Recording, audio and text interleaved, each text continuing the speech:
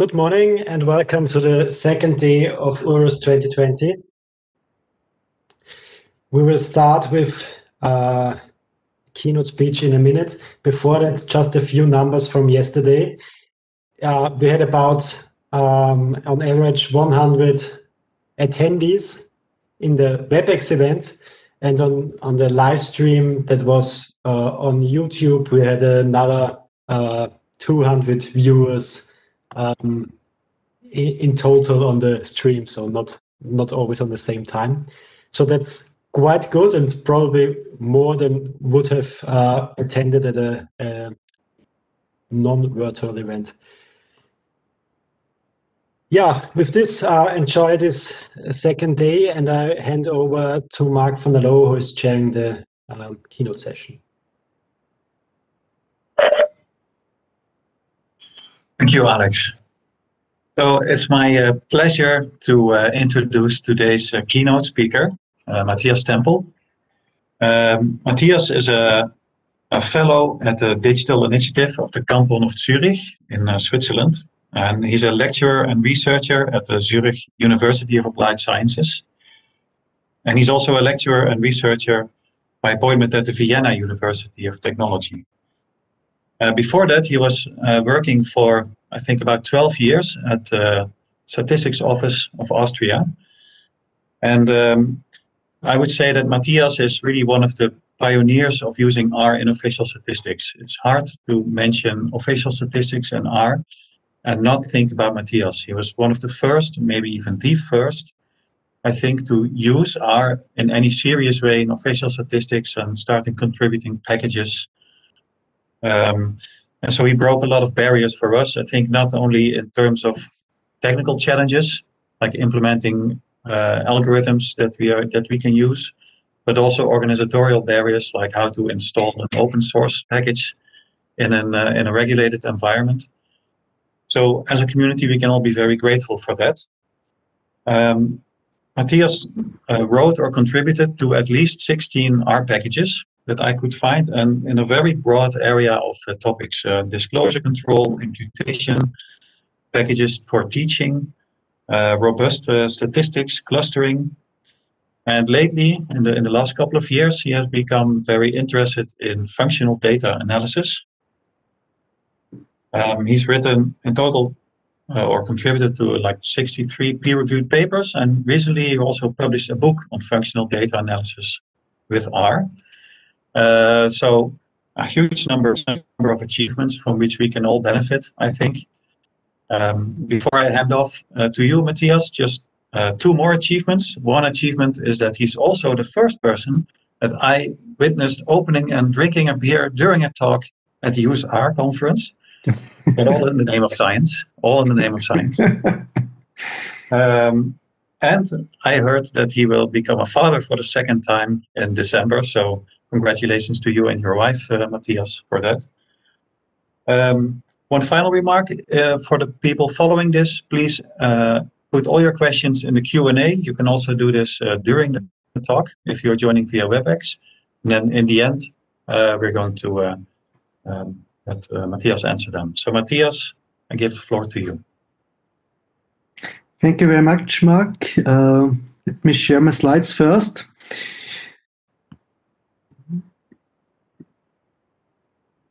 So first, thanks a lot to Alexander Koborik for organizing this conference. I think it's really runs smoothly and fine. Thanks, Mark, for the introduction. And also thanks to the Romanian team for initiating this conference series. Today, maybe I have scared some people because of my title of the presentation. It's an application of compositional data analysis in the area of functional data analysis. So today you will not see so much R code and R packages. You see more or less a primer on research in official statistics using R. So first, I had to introduce a little bit the topic of compositional data analysis. I think that's not well known in official statistics, still not well known, but we have many data sets which are compositional. And I will show today that if you apply classical statistical methods on compositional data, that's really dangerous, and you can receive very arbitrary results. So you should think about compositional data analysis. So the first part, so the first 20 minutes, I will introduce some concepts of compositional data. You will see some examples on compositional data and some comments on it. Of course, I can give you only a short impression about that. In the second part, also about 20 minutes, I will show you an application of compositional data analysis in the field of functional data analysis. And we will see what this is, and you will see some examples of functional data in official statistics. I think it could be quite interesting to see that. So thinking on Mark, a picture of Piet Mondrian, a Dutch painter. You see a composition. I think that's one of his greatest works. I think he needed about 15 years to finish this work, which he called The Harmony of Life, which lays under the beneath of the surface. And for him, it was very important to find the right proportions in the picture. So it's not about the size, the general size of the picture, it's about the proportions, the ratios between blue and the red area and so on. So that's typically compositional information, because if you would increase the blue area, automatically you have less space for the other areas. So automatically you have less space for the red area, let's say. So if we write these areas in some, let's say in some proportions, let's say the first area is about 1 divided by 15, so that's the largest in percentage. The sum of all that areas would be, for example, 100, if this data represented as percentages. So most of the area is in the red color, and then the rest. So the absolute values are not really important. Also for Piet Mondrian, it was important to find the right ratios between the areas and colors and so on. So if you see that the right picture, that's just a smaller version of the left one. It's not important how large the values are. It's only important the ratios are important. And that's compositional data analysis. In compositional data analysis, the ratios are important. So to describe this picture, you could either use all ratios, so the ratio from the first area to the red area, from the first area to the second white area, and so on.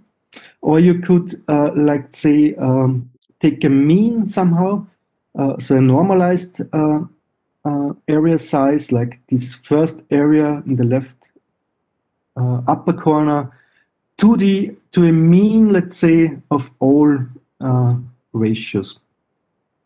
And we will go further into details afterwards, but that's the main concept, to represent data as ratios.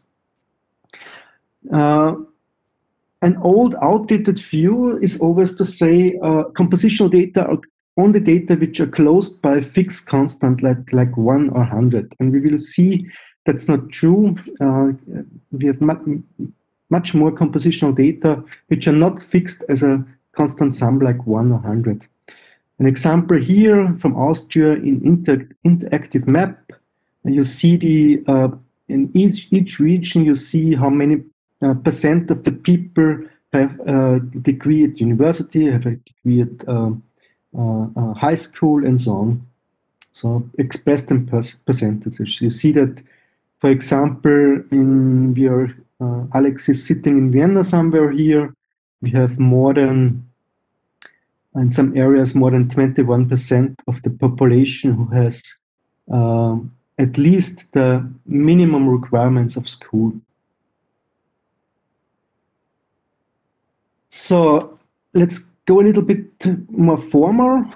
So what is a simplex? That's a representation of compositional data. You see an observation here with D entries, so we call it composition. All these entries of this composition have larger value than 0.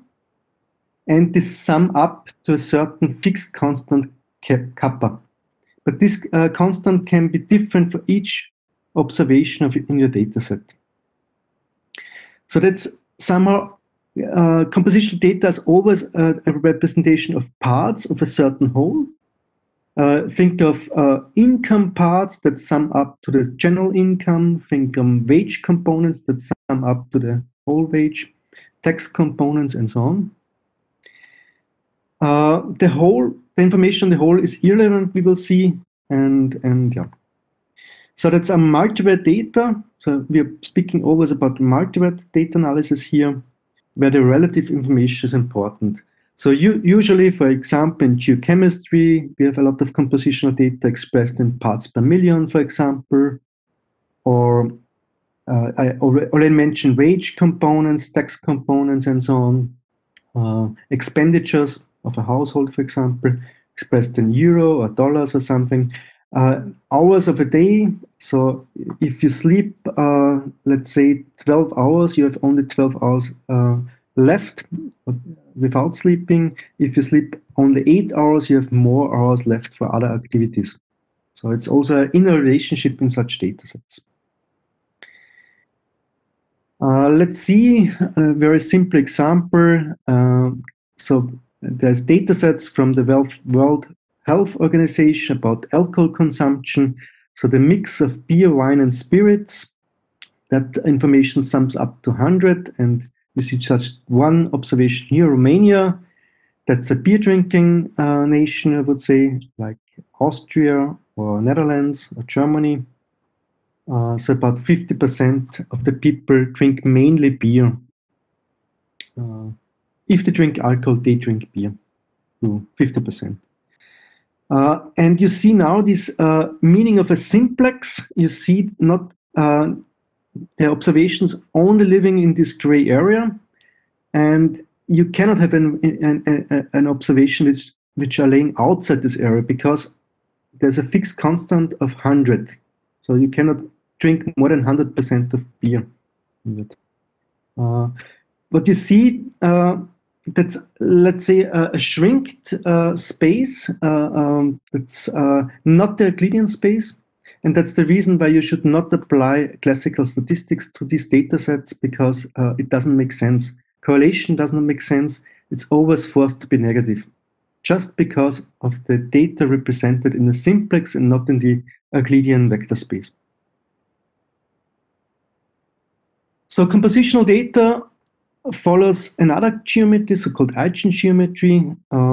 We usually like to represent the data in so-called log ratios. And we have some requirements which we'll define in some minutes. A data set can be compositional and non-compositional at the same time. That's just a little bit more modern view on compositional data. Thinking of a margarita. So the taste of the margarita is only based on the mixing of lime juice, triple sec, and tequilas. So depends only on the ratios between these elements.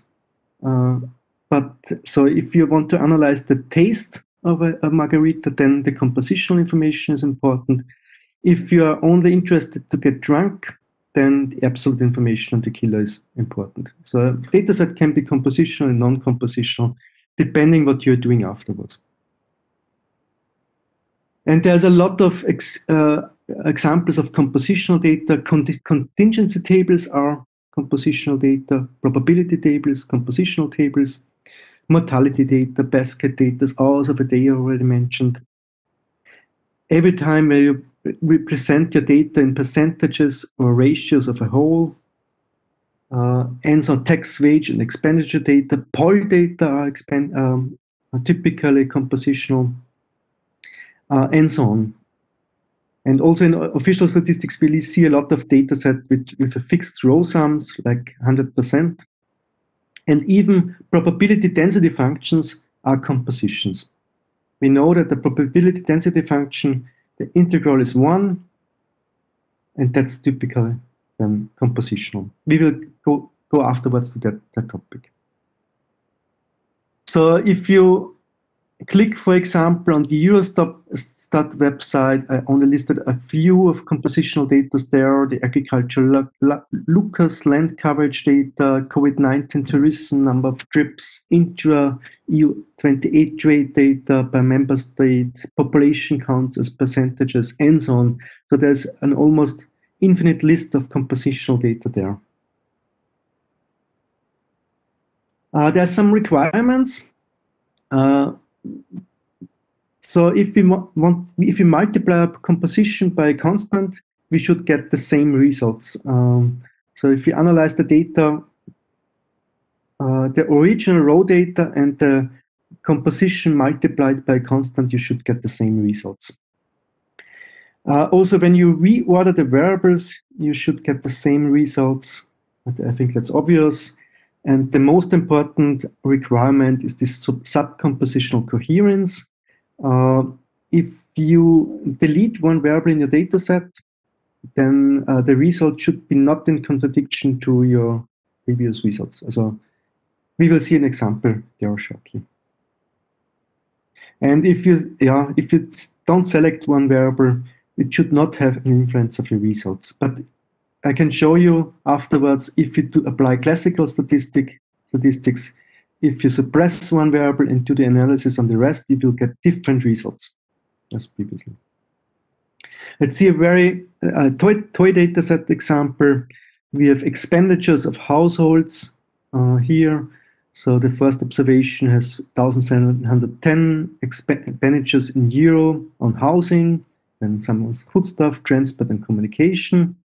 That's typically compositional data, because if the household spend more on housing, he has automatically left less money available for other things, for transport, for example.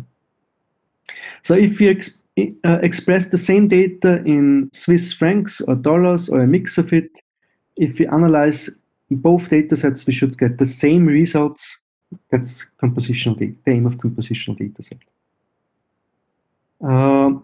Even if we express the same information as percentages, so we divide 1,710 by the row sum, 3,800, we divide 950 by the row sum, and so on. So we get the expression in percentages, and still that's the same information as above, because the ratios are the same. So if we look at the ratios, 1,710 divided by 950 is equal 1,846 divided by 1,026, and it's equal by 45 divided by 25. And even if we don't measure communication, but only measure housing, foodstuff, and transport, and build again the ratios, we will see the numbers, the information in percentages changes, but the ratios still are the same. So 52.9 divided by 29.4, it's the same as 45 divided by 25. So again, a composition analysis where we look only on ratios, you will get the same results if you only analyze a subcomposition. Last example here, dataset from Eurostat, PhD students in some countries, and you see, for example, in Austria, we have about 4,978 PhD students studying technical science, 6,374 studying socio-economic or law studies, and so on.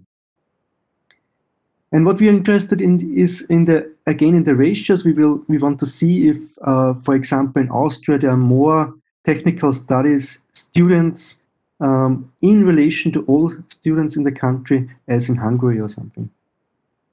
So the absolute information is not very interested. You see here two variables of this data set, health against technical studies. And of course, you see that the US is highest because it's the largest country with the most students. So that's information is not very interested. That's the reason why people tend to represent the data in percentages.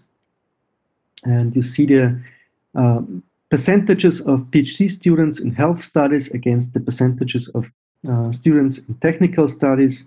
And again, you can see, for example, Switzerland is here in the middle. Austria, we have not so much technical students, but also not so much health students. You see that the correlation is approximately 0. So what happens if we don't measure one variable?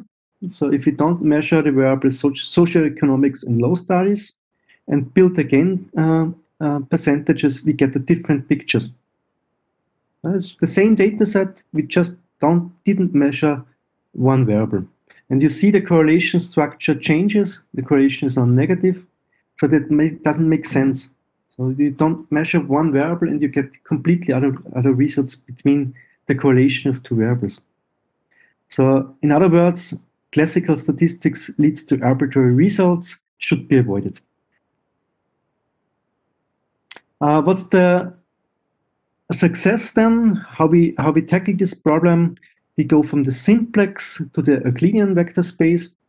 So from this, there's many possibilities to do that, and it's well implemented in software, in R, and only in R. The simplest choice is using these centered log ratio coordinates. You present your data in these coordinates, and how to do that.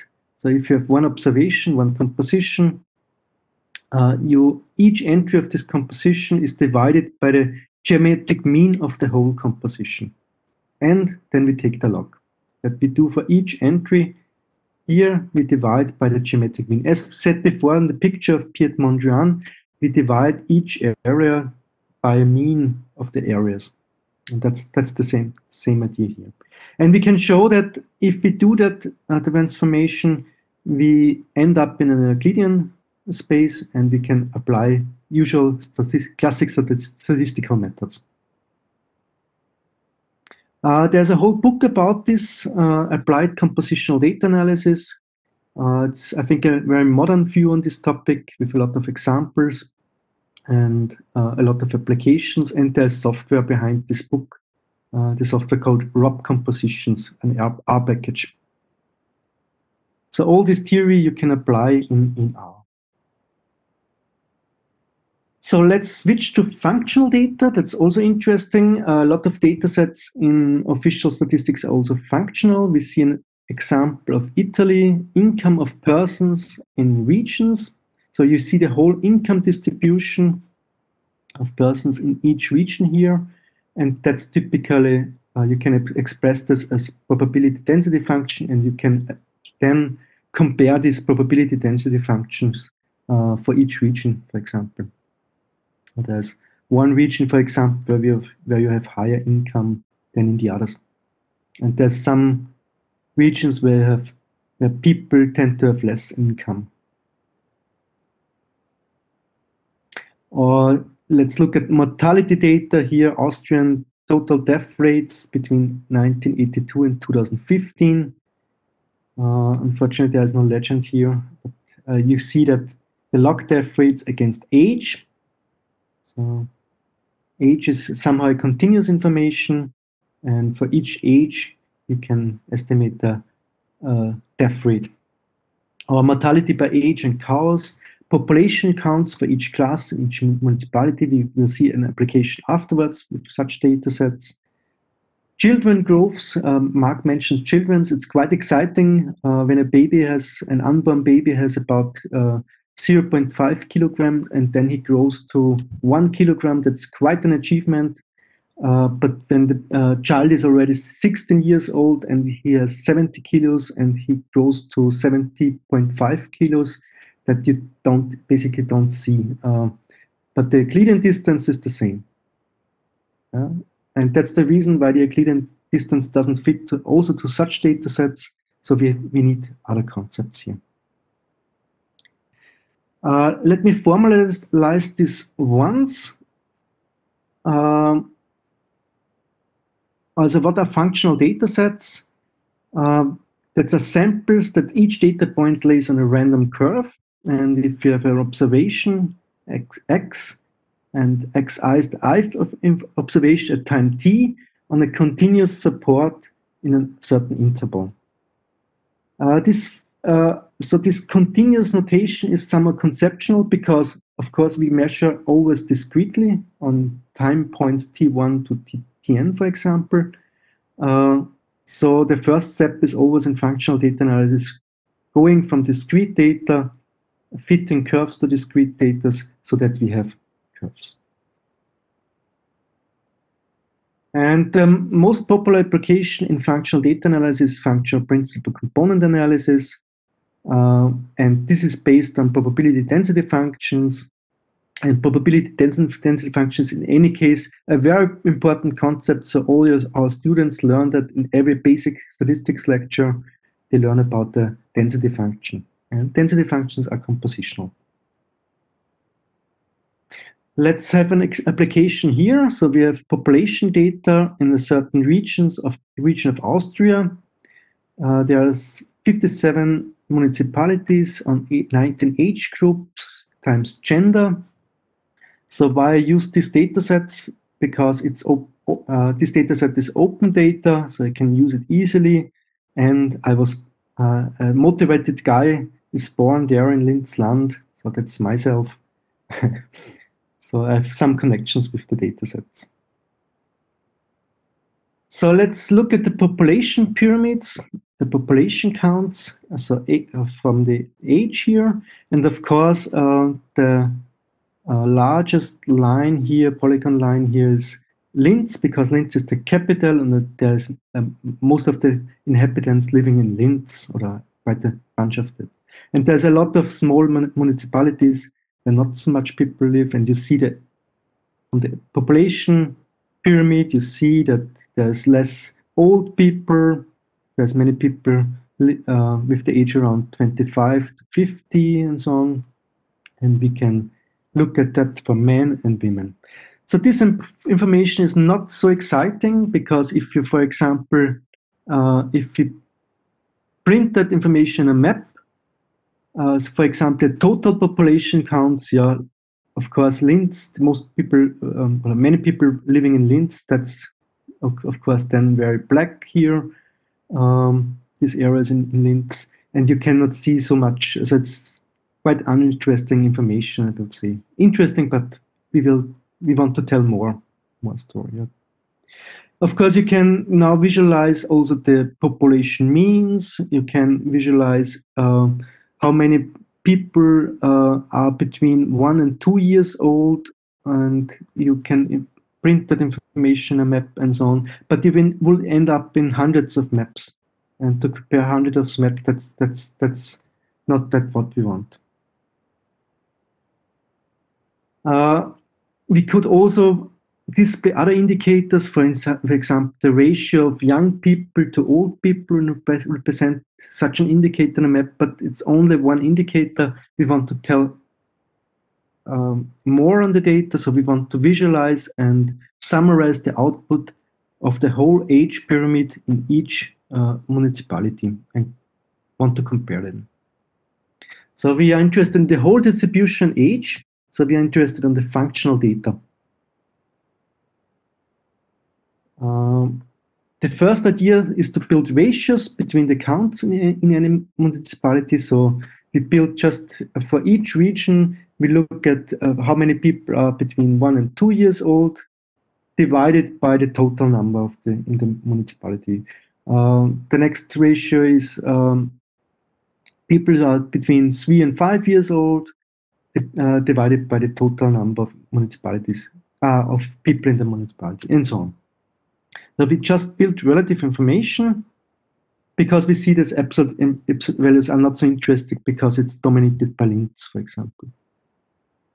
And there could be some questions like, will the region of Linz have a larger, relatively high amount of young people than, for example, in other areas? And these questions we would like to answer. So if we present the proportions of these 57 population counts in each municipality, you see that curve. So again, there's less people which are old. Many people are around 50. So the proportion of people who are around 50 is largest, and so on. And where you see the tendency that the women get a little bit older than the men, and so on. So these are almost density functions, but again, discrete measurements, so we have to come from discreteness to continuous functions first. So the goal is to analyze this density of the age distribution after a dimension reduction, like using principal component analysis. We know that density integrates to 1, and density consists of only relative information. So the standard methods of functional data analysis are really not appropriate, I would say, because if you, for example, sum two densities, so a convolution of two densities, the result is not the density. If you multiply a density with another density, the result is not a density.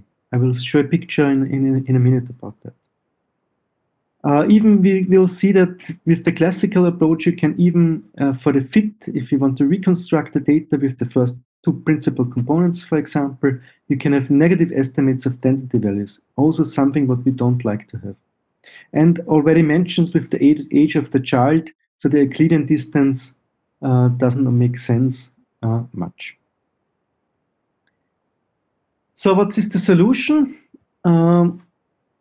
So in general, a probability density function is a compositional vector with infinite many parts. So we use the concept of compositional data analysis and these log ratio approaches, and we call that somehow the data lays in a so-called base Hilbert space instead of the Lebesgue standard measure. So the all integrable function, usually the Lebesgue space is that space where the data lives, and we don't want to analyze this data set. So our data sets, we define a so-called base Hilbert space. In this base Hilbert space, we can define a norm, an inner product, addition, multiplication. That's quite complicated. I only want to see want to show you the results about addition and multiplication later. And the good news is that if we multiply two densities, or if we add sum up two densities, the result is again a density then. And also the good news is that we can transform our data sets using a log ratio transformation to the base space. And in the base space, we can apply the usual methods, classical statistical methods. So that's already the addition and multiplication. For example, if we add two densities, the result is again a density in the compositional approach. In the classical statistical approach, classical functional data analysis, the result is not the density. Also, if we multiply a density by a constant, the result is again a density in our approach. In classical statistics, it's not. So coming back, the first thing that they said, smoothing is necessary. How to smooth data sets? There's many possibilities, and often we use natural cubic splines between, so we define knots, and between each knots we fit a spline with some constraints that for smoothness. So we can do that, for example, with our data sets. We see the age distribution in municipality 40101, and so that's our actual values, and we can fit the spline here, for example. We can do that also for men and women here in the original data set, or in the CLRs and the centered log ratio transformed data set, where each ratio is divided by the total, and also by geometric mean and taking the log. We will come back afterwards why this is so important, and we can do that for all municipalities. So each line represents the age distribution of one municipality. So how to do that? We already said we want to do principal component analysis. That's the most prominent application of functional data analysis. So we compare this high dimensional data and fit represent our data sets with less scores. So that's typically done with principal component analysis. I don't want to go into detail in the formulas here, only the idea. So we want to describe the main variability of the data set with k-linear combinations of the original variables.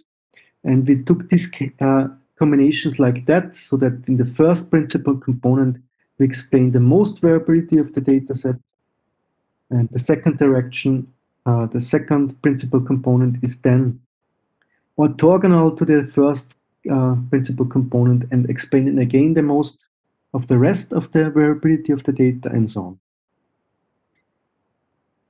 on. So the output are so-called eigenfunctions of a covariance matrix describing the variables and scores, representing the observations. And typically we use the first two, let's say two principal components to describe, to interpret our multiple data set, and we do that through a biplot usually. So don't be afraid. So that's quite a standard approach of principal component analysis. And for our new method, that's quite complicated. So there are quite complicated equations. So I also do not want to go into detail here, but the main idea is to represent the data first in centered log ratio coordinates and then do a principal component analysis. So the idea is quite simple. It's efficiently implemented, and so let's go to some practical examples here. First is a simulation. We simulated 100 densities from a gamma distribution. We took just different values for the parameters for the gamma distribution. That's our data set. Again, a high dimensional data set here, and we have 100 of these curves.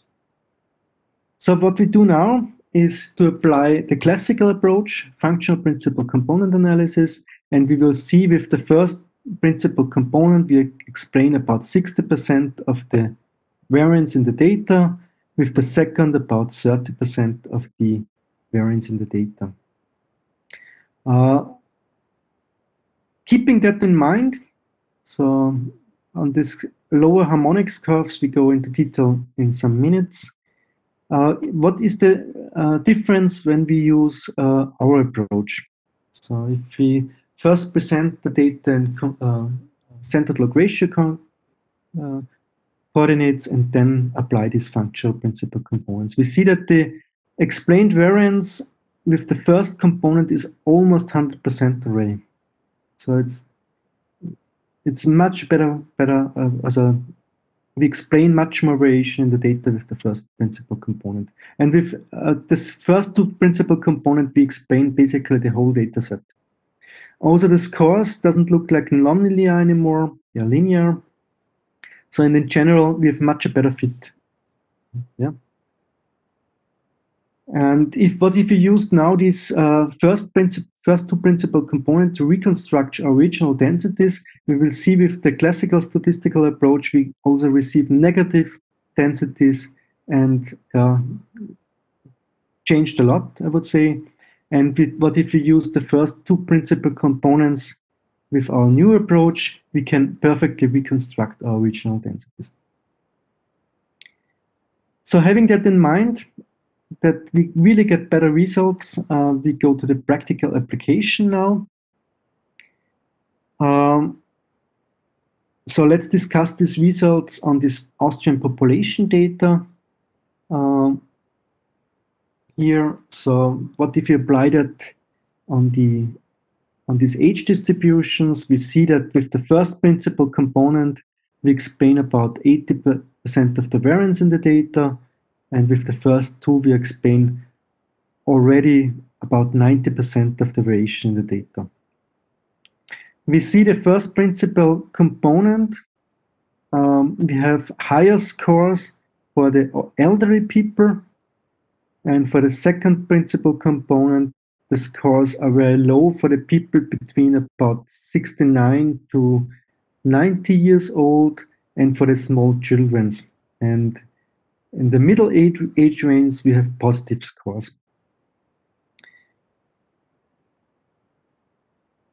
let's take a biplot of that. So the first principal component against the second principal component. And we just represent the abbreviation of the names of the municipalities, of the counties. And for example, Gmunden, GM, is quite on the right, has a high score on the first principal component. Also Gmunden here has also a high score on the first principal component, but also on the second principal component. So, and with this information, together with a map, we can now interpret our results. Let's look at the map here, the so-called LISA maps. So if you have high scores, that's for women's, if you have high scores in the regions and also around the regions, we get the red. If we get the blue, if you have low scores and all other regions around the region is also low. That's called LISA maps. Then we get the blue here. What we see, the red area in the bottom, that's Gmunden and Enstal. We see the people are quite old, relative to the whole age distribution in these regions. What we also see that young people are moving to the capital, Linz and surroundings. And above Linz, we see we can interpret there's a lot of families here. Why I can interpret that, if we go back to the scores here, we see, for example, Gmunden has very large score on the first principal component. And if we look at the harmonics here, we see a large value of the first principal component means old. There are relatively more old people than young people.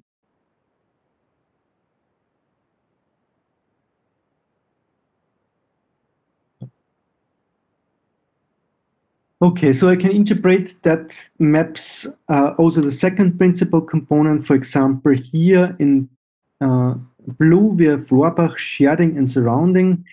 We see that way too much old people relative to the whole age distribution live there, especially for the women's. So the women's emigrated there. The women's gone to Linz or somewhere else to study somewhere else or something.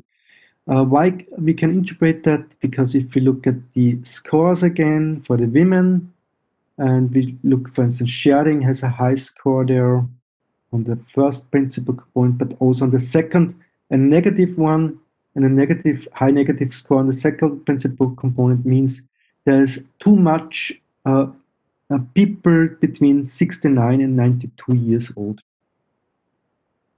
So with combination of all these graphics, we can well interpret these graphics. Also, for example, on the highway here, that's the red zone here. We have high scores on the second principal component. What means high score on the second principal component? We can look again here. Perg, for example, Linzland, the area where I was born, has high score on the second principal component. What means a high score on the second principal component? That the people between 30 and 60 are overrepresented.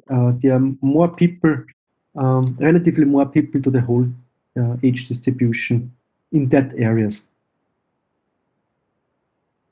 And that we see here, so we have a lot of people who are fit to work in that region here.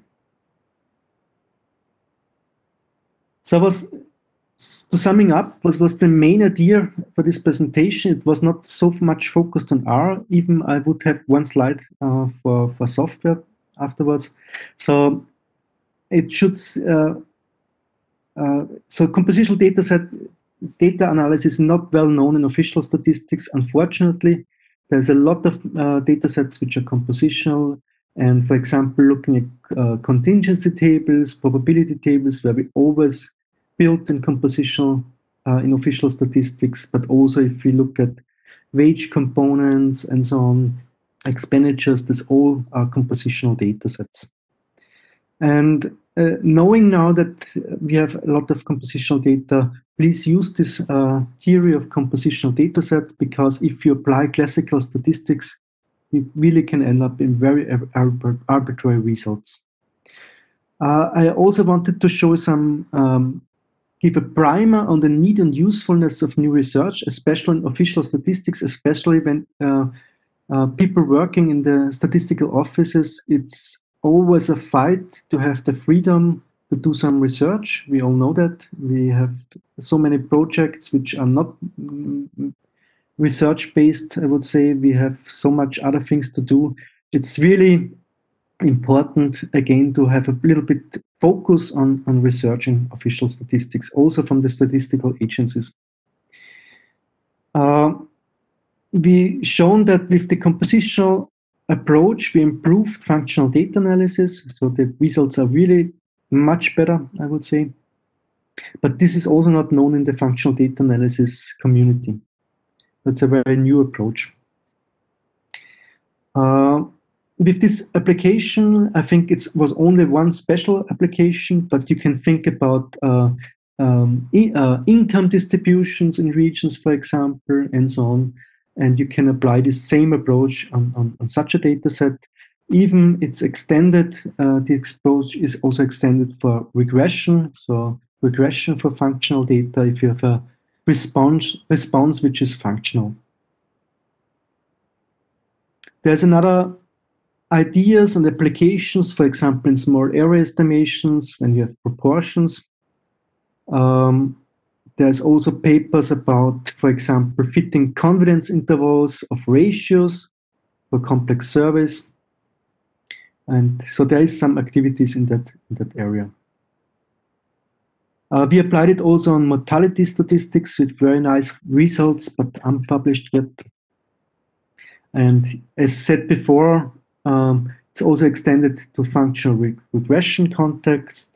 And there's a new paper, which have more mathematical foundations of these probability density functions in base spaces by some Czech authors here.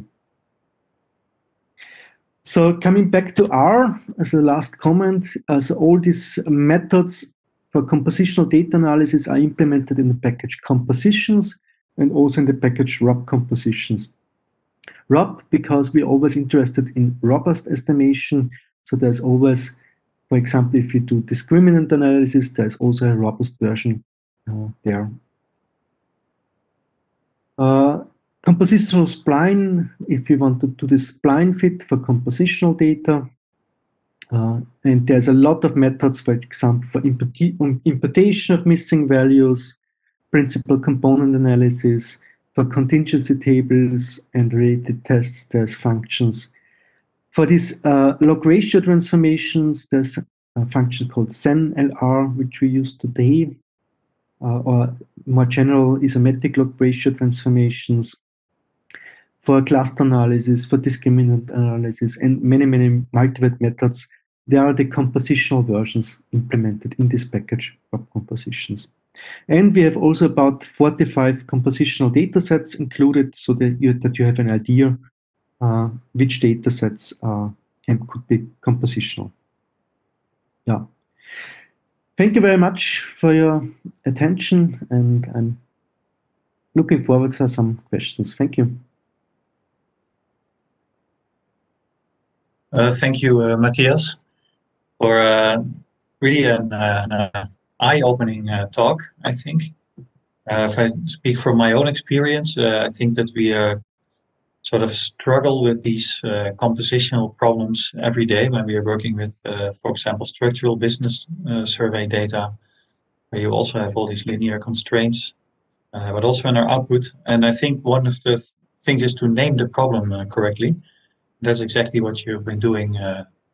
Well, one of the things that you've been doing is to point out that there is a existing theory and technology to actually handle this. So very interesting to me. I'll have a look in the Q&A, and if people want to ask questions to Matthias, we have a few minutes, so please don't hesitate and put questions in the Q&A. I do see somebody who said, Beate Siek, who said, great talk, thank you. So that's one you can take home or keep home already. I have a technical question while we are waiting for other questions to come in.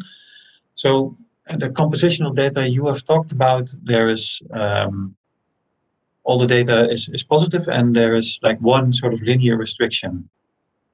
And in some of the data we work with, we have multiple linear restrictions. For example, if data is in a table, maybe you have two marginal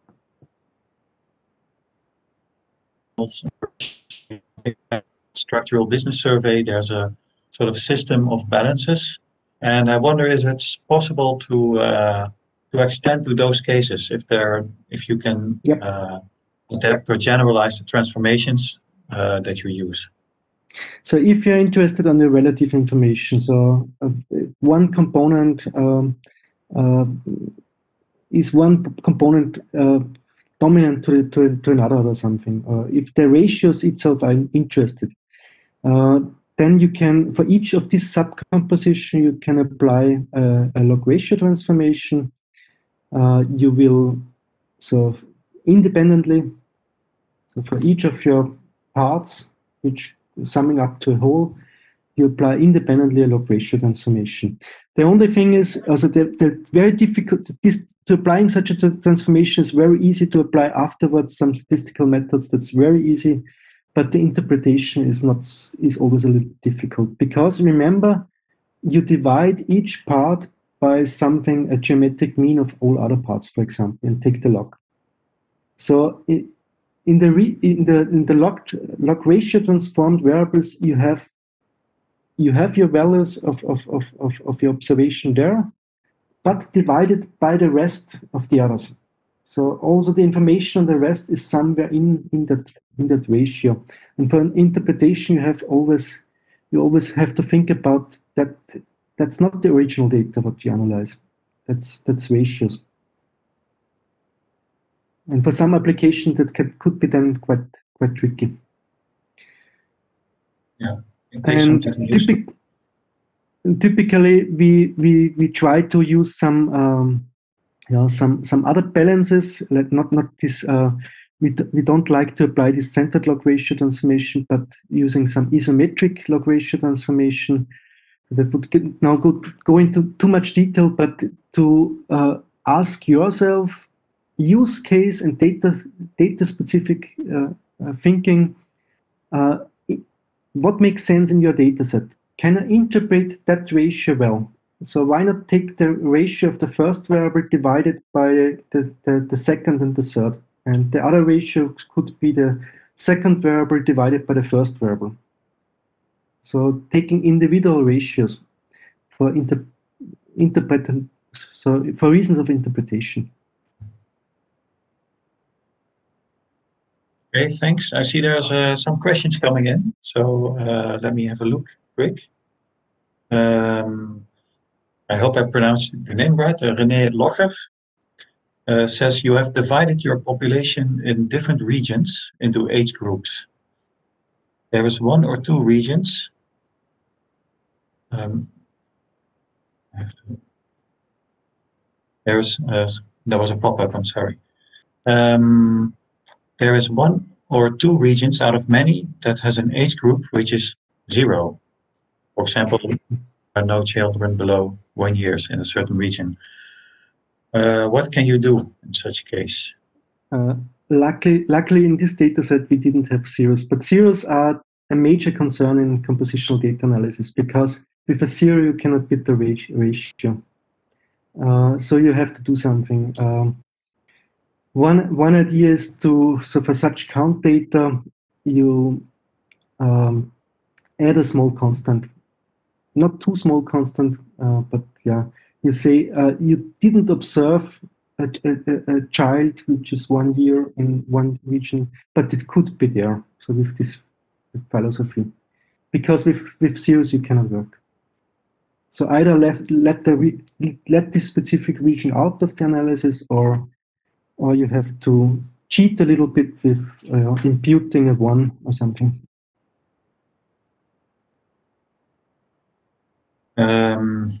Beate Siek says it's very strange that almost nobody is using these methods. I think I agree. Do you think it's because people are not aware of these methods, or can you imagine other reasons? Yeah, people are not aware. I can tell you a story how I detected this topic. So we wrote an article about cluster analysis 20 years ago, or 15 years ago, and we want to publish this in some geochemical journal. And one reviewer was from the community of compositional data sets. This is a very small community in Spain, and she said, what we're doing is wrong. We have compositional data. Why we apply classical statistical methods there, cluster analysis? And we said, what? Compositional data, are they crazy? And then we done a revision, and yeah, we was not quite well in that area as second revision because she insisted. And then yeah, we started to think about this problem, and we needed about 2 years to understand these concepts. So it's first that the concepts are not so easy to understand. Then there is limitations always, as René said before. Zeros always is a pain in the ass if you have zeros in the data, in compositional data. Yeah, and all these two restrictions so complicate the theory, but the theory is really well defined, I would say. And zeros in the data makes it not so applicable sometimes. I think that having things like the software available so people can experiment with it will also help a lot. So that's also a great contribution. Even if you're not fully aware of the theory, it already can give you a feeling of what's happening when you can experiment with the results. So that's I think that paves the way in for people. And of course, there's only the R software which having methods of compositional data sets included. There's no other implementations, I think. Somebody sent a question also in the chat, so let me have a look.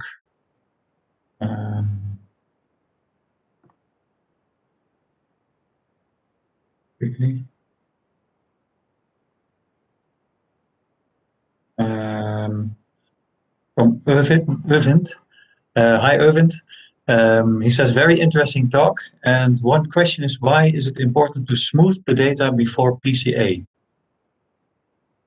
Wouldn't the result of PCA anyway be smooth curves?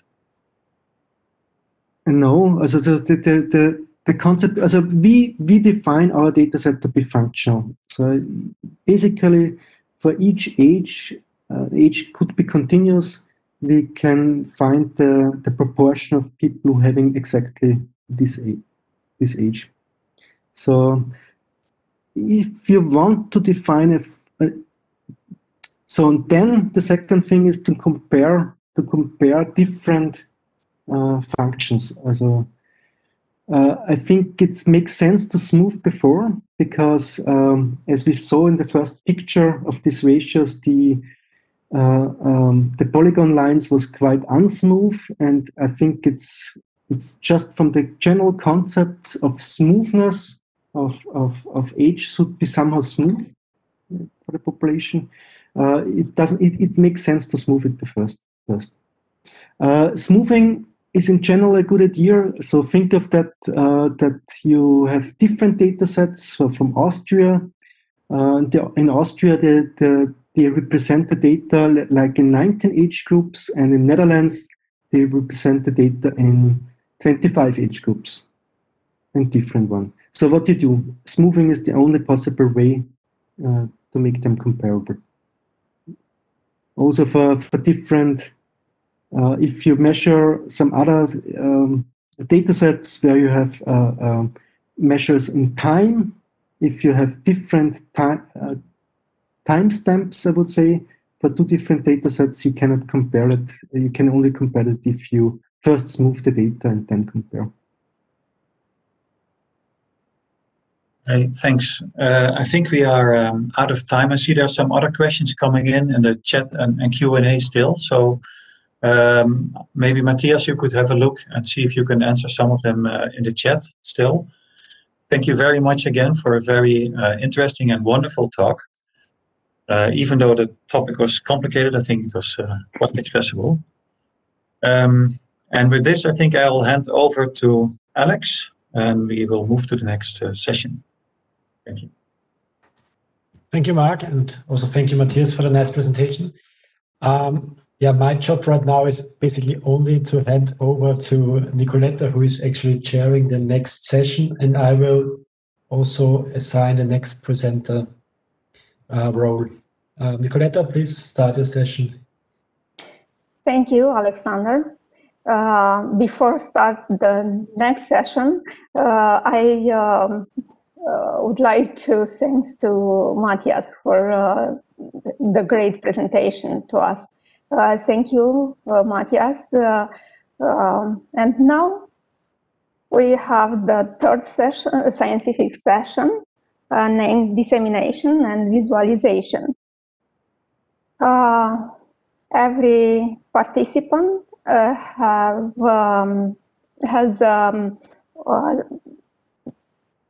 15 minutes to talk, and 3 or 2 or 5 minutes to have discussion at the end.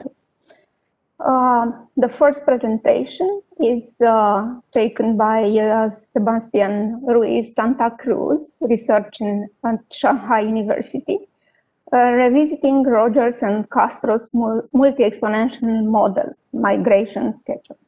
So, Sebastian? Yes, can you hear me?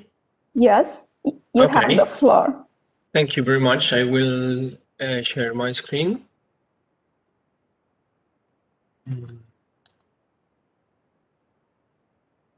Okay.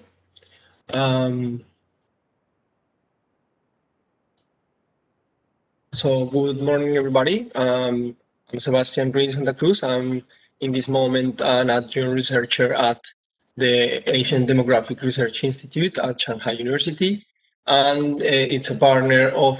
I'm also partner of the External University in Colombia. I'm doing this branch of the work with Madeline Villarreal Fuentes, which is working at the International Labour Organization, and she's advising me to give more content to my results given from the PhD thesis I made 1 year ago. So let's start saying why the migration age schedule is important. And it's important because it describes the migration age pattern associated with selectivity as an interaction of push and pull factors in origin and destination areas. So it is also allows visual comparisons about the intensity and the migrant population general structure. So for demographers are describe the structures of population, it's the most important thing, and also for describing the migrant structure as a component of the labor market is also important. So the model it estimates a migration schedule based on exponential curves that belongs to a demographic behavior. We will see later in a slide we have how it is composed. And give us some demo economic parameters. And those demo economic, I called, relates to labor force participation. So it is important to describe these parameters in the model. Other alternatives are kernel smoothing that the institutes used to implement sometimes to model the migration schedule, and also to estimate sometime curves before under 5 years old. So, and this model can also be used for that. Other definitions in the model have been taken recently by Tom Wilson in Australia to describe the post-retirement curve. Following some theories that there is people migrating at the end of the life. And Other options as well are non-parametric measures of this curve based on some parameters, I mean created by the form of the curve instead of being like mathematical parameters. So the uses has been taken by many years in some countries that still methods to smooth and grasp the mean behavior of the migration calendar. And there are opportunities also to estimate, as I said, children under the 5 years old. However, we have to be careful because we need to see some kind of historical data and taken carefully because sometimes the under 5 are overestimated with the model. So we have to be careful with the empirical data. And also population projections needs sometimes smoothing and also project those parameters to see how labor force is incorporated. So it is used to theoretically for that in some papers they are trying and contradicting as well. So we will see why are revisiting this model. So the general model or the more complete model is a 13 model parameters. However, it has 4 models. We have 4 models. One with 7, 9, 11, and 13 parameters. And most of the curves describe migration. If you can see my pointer, we can see that this is, for example, the curve that describes the infant migration, and the other curve describe the labor force migration, and then this will describe the retirement peak migration, and so on. If we have more parameters, we will see that it is going upwards or downwards, and we will describe it with another exponential. So in the original paper, they called until those parameters and until 13. However, with the initial value problem we have here, because this is made by an optimization, we will have to choose one initial value. So we said, why this value? And it just started in the paper, and in the paper just said, these are the initial values. And I said, okay, well, but what happened if we change it? All those initial values for this optimization, and then calculate those parameters, and then other parameters which are the ratios, which seems to me more stable and more accurate to give like a discourse to the labor force and in the labor International Labor Organization can use it in some way. So how we did it? First of all, we did a rate calculation for the migration rate, right? So we have the immigrants, and then we have the population in the denominator from 5 years ago. By age and sex, we can have it. This is not taking into account mortality. It's just to have this exercise. And then we have kernel smooth on those rates to help the model to fit. However, we can do it without it. But in this case, I did it to help the model, because in this case, we will see we have a lot of variance. So I did it just for that reason. And then we will just take the mean square error and the mean absolute percentile error and see which is the minimum. We simulate one value at a time for each parameter, saying that this is Bayesian thinking. It's not a Bayesian method. A Bayesian method is not, it's not Bayesian, but it's a Bayesian thinking. Like we don't know, so we have a prior, like uniform prior. We don't know anything about the parameter.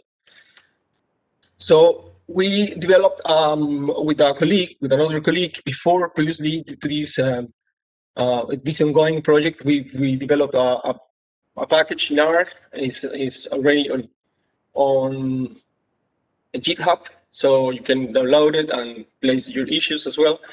And it's based on an S3 class.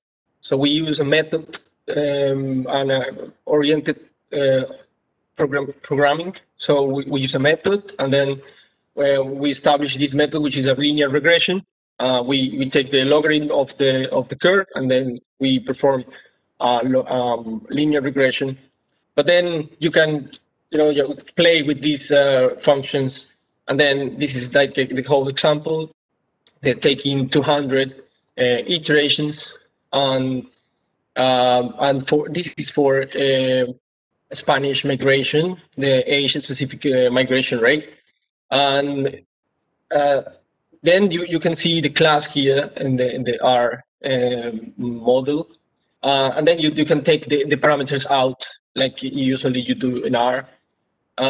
This is the function Beresmiller mode which adjust this, like doing almost a loop, just taking calculating the gradient if the function doesn't have it, so this discard it.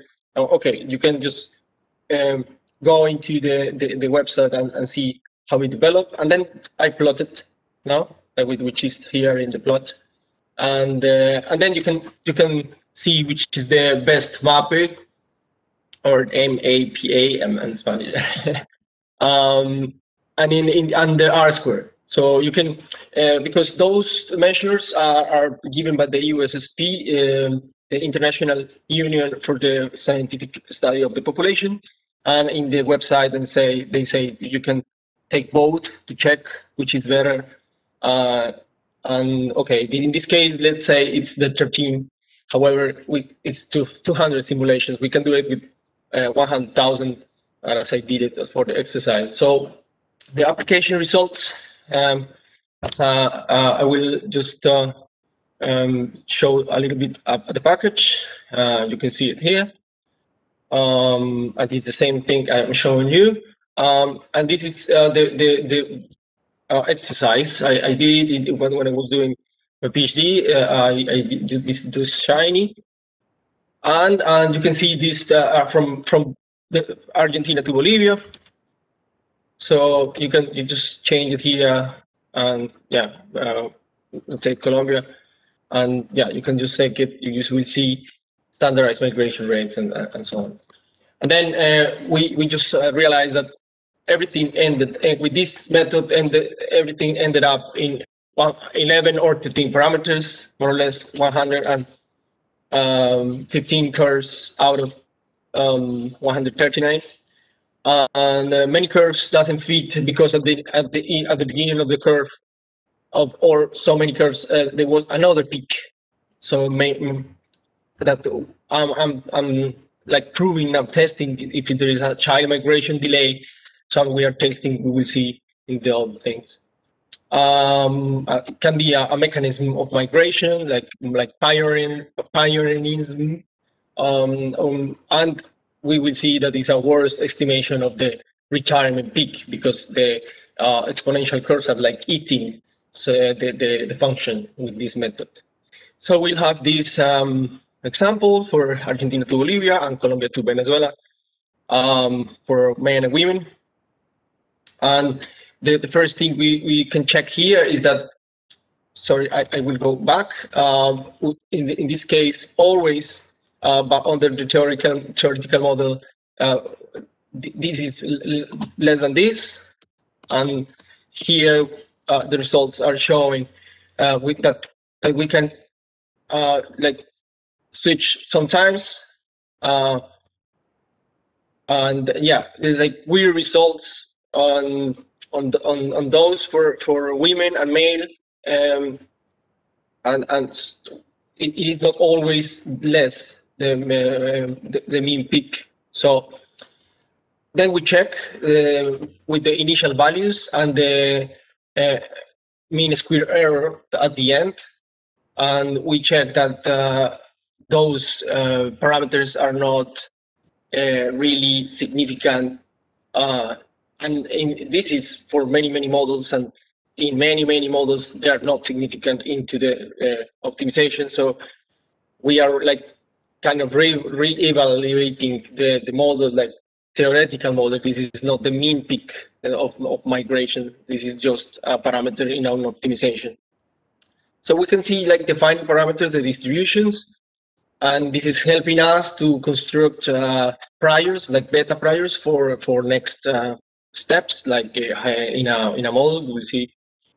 So those are the levels, A2, A4, then all the parameters for those ones, and the location parameters. I told that they are following something like normal or something like this. And then with all those parameters, I've constructed a typology for Latin America, and we can see that Latin America has four regions, let's say, for kind of countries that migrate, with one with more labor and postponed retirement, one with more infant dependency and more asymmetric curve, one with labor curve and extended among ages, and one with the asymmetry and age migration. And, Sebastian? Yeah, tell me. Please, 2 minutes more. Okay. And maybe conclude. Thank you. Yeah, I will conclude. So we can say, like as a whole, we can say that the more child dependency in this system, the less is the symmetry of the curve. So this implies that maybe it's more labor migration, more aged labor migration that are bringing more children. Sorry. What is important to ILO is because to establish historical measures to project could be part of a country classification, and the best part is we can know now something from the statistical registers, and can we replace, is the question, something from the statistical registers from labor surveys in countries. And the ongoing work, as I told, this is with the Statistics Colombia and some with the Treasury Colombia as well, with the administrative registers, the hierarchical model to incorporate beta priors and some inputs, and combining with the information from ILO stats, the bulk of we have. And thank you very much. Thank you a lot, Sebastian. Of course, the migration is very challenging issue every time. If there are questions in the Q&A section or not, if people would like to write something to Sebastian, please use the Q&A question. Thank you again. Okay, thank you, Sebastian. We move now to the second presentation to a close friend of the uRos conference, Øyvind Langsrud from Statistics Norway, with a presentation of sparse matrix tool in R for multidimensional hierarchical aggregation. So, Øyvind, please, you have the floor now. Yes, then I try to share. Do you see it? Do you hear me? Yes, yes. Yes. We can see it and hear you. Yes, I'm Øyvind Langsrud from Statistics Norway. And I'm a senior researcher at the Division for Methods. And today I will talk about functionality for multidimensional hierarchical aggregation. And this is implemented in R, the package SSP tools available on CRAN. And the main function is hierarchy compute. And I will start by looking at the web page from Statistics Norway, and I want to find data about municipal accounts in the so-called stat bank. And To specify a table, I had done some selections, contents, year 2019, some regions, 2 accounting scopes, a function within primary and secondary school, and type sick pay reimbursement. And the result is a table with some accounting figures. And if we look at the underlying data, we can say that we have 6 dimensions. 1 year, since we look at 1 year at a time, 462 municipalities, 2 accounting categories, 2 accounting scopes, 208 function codes defined by a hierarchy, 208 type codes defined by a hierarchy, and the challenge is to compute for all the 84 million combinations, compute values for all the 84 million combinations, even if 90% of them are 0. And from an input file with about 800,000 combinations. And in input function and type codes are from the lowest hierarchy level. And the missing combinations in input is treated as 0. And to do the computations, hierarchy specifications for function and type are needed. And this was, in fact, an actual challenge because within a modernization project, the plan was to do the computations using an implementation of the validation and the transformation language. And this turned out to be too inefficient. And I was asked to try to solve the problem using R. So I call this the 80 million challenge. And a problem is that these hierarchies are messy. And to describe the methodology, I will first look at a simple hierarchy, which can be described by 3 formulas. Europe is EU plus non-EU. EU is Portugal plus Spain, and non-EU is Iceland. And the information in the formulas can also be written in the table like this. And the column with levels means that you need to compute EU and non-EU first, and then Europe. And the hierarchy can also be described using the standards in STC table or PAL-Argus. But the formula specification on the right side are more general. A tree structure is not needed. The sign can be negative, and these can be called free hierarchies. A simple example is to specify Europe and EU and non-EU in another way, like this. Europe is the sum of Iceland, Portugal, and Spain. So the direction of the arrow is important. And in addition, the color is important. This is used to specify a negative sign. EU is Europe minus non-EU.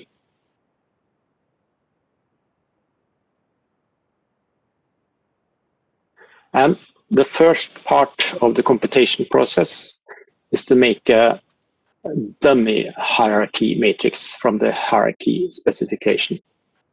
Input codes are columns, and these are found in the maps from in the row where the level is 1. And to create a dummy hierarchy matrix, the algorithm contains matrix multiplication for each level. And the levels can be found automatically. And here, both these specifications give the same dummy hierarchy matrix. Input codes can also be included as rows, and then a parameter input in output is true. But I will use false here.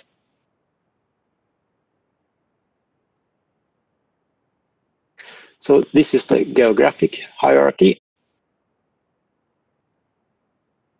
And in the first example, I will also consider a very simple age hierarchy. Now, input in output is true, so the codes young and old are both in input and output.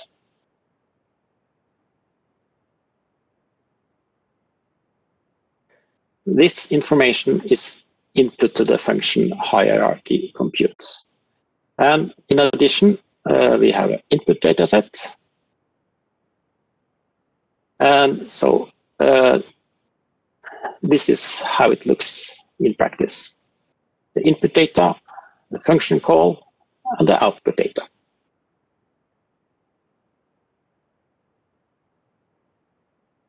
And output is computed from input by a matrix multiplication. So a model matrix is involved, or the transpose of a model matrix.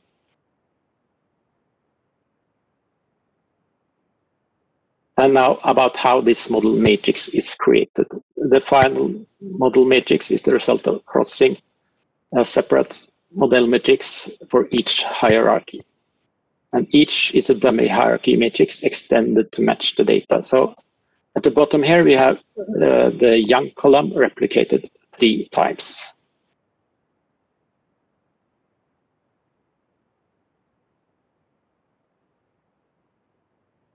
And crossing is done by the column-wise Kronecker product.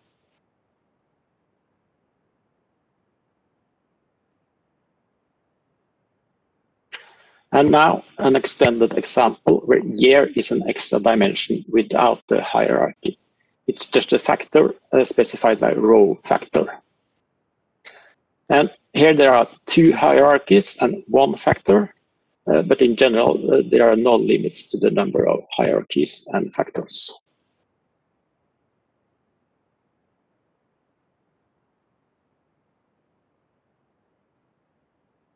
So this is the computations behind the scenes. And by using dots instead of zeros, it's easier to look at the matrix. And since the sparse matrices are used, the zeros are not stored in memory. Now on stage again, and back to the extended example. Now we change the specification from for year from row factor to call factor. Output is the same, but column order can differ. And now computations behind the scenes, now they are different. And reorganizing to wider formats can improve efficiency. And by specifying the output parameter, it's possible to see the matrices. Holes may occur because of incomplete inputs, and these are filled with zeros. And to solve the 80 million challenge, region was specified as call factor. And now we take a look at these messy hierarchies.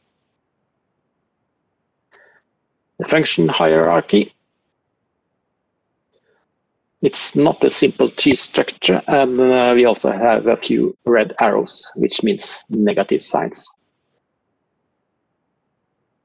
And the type hierarchy, so here we have a lot of red arrows.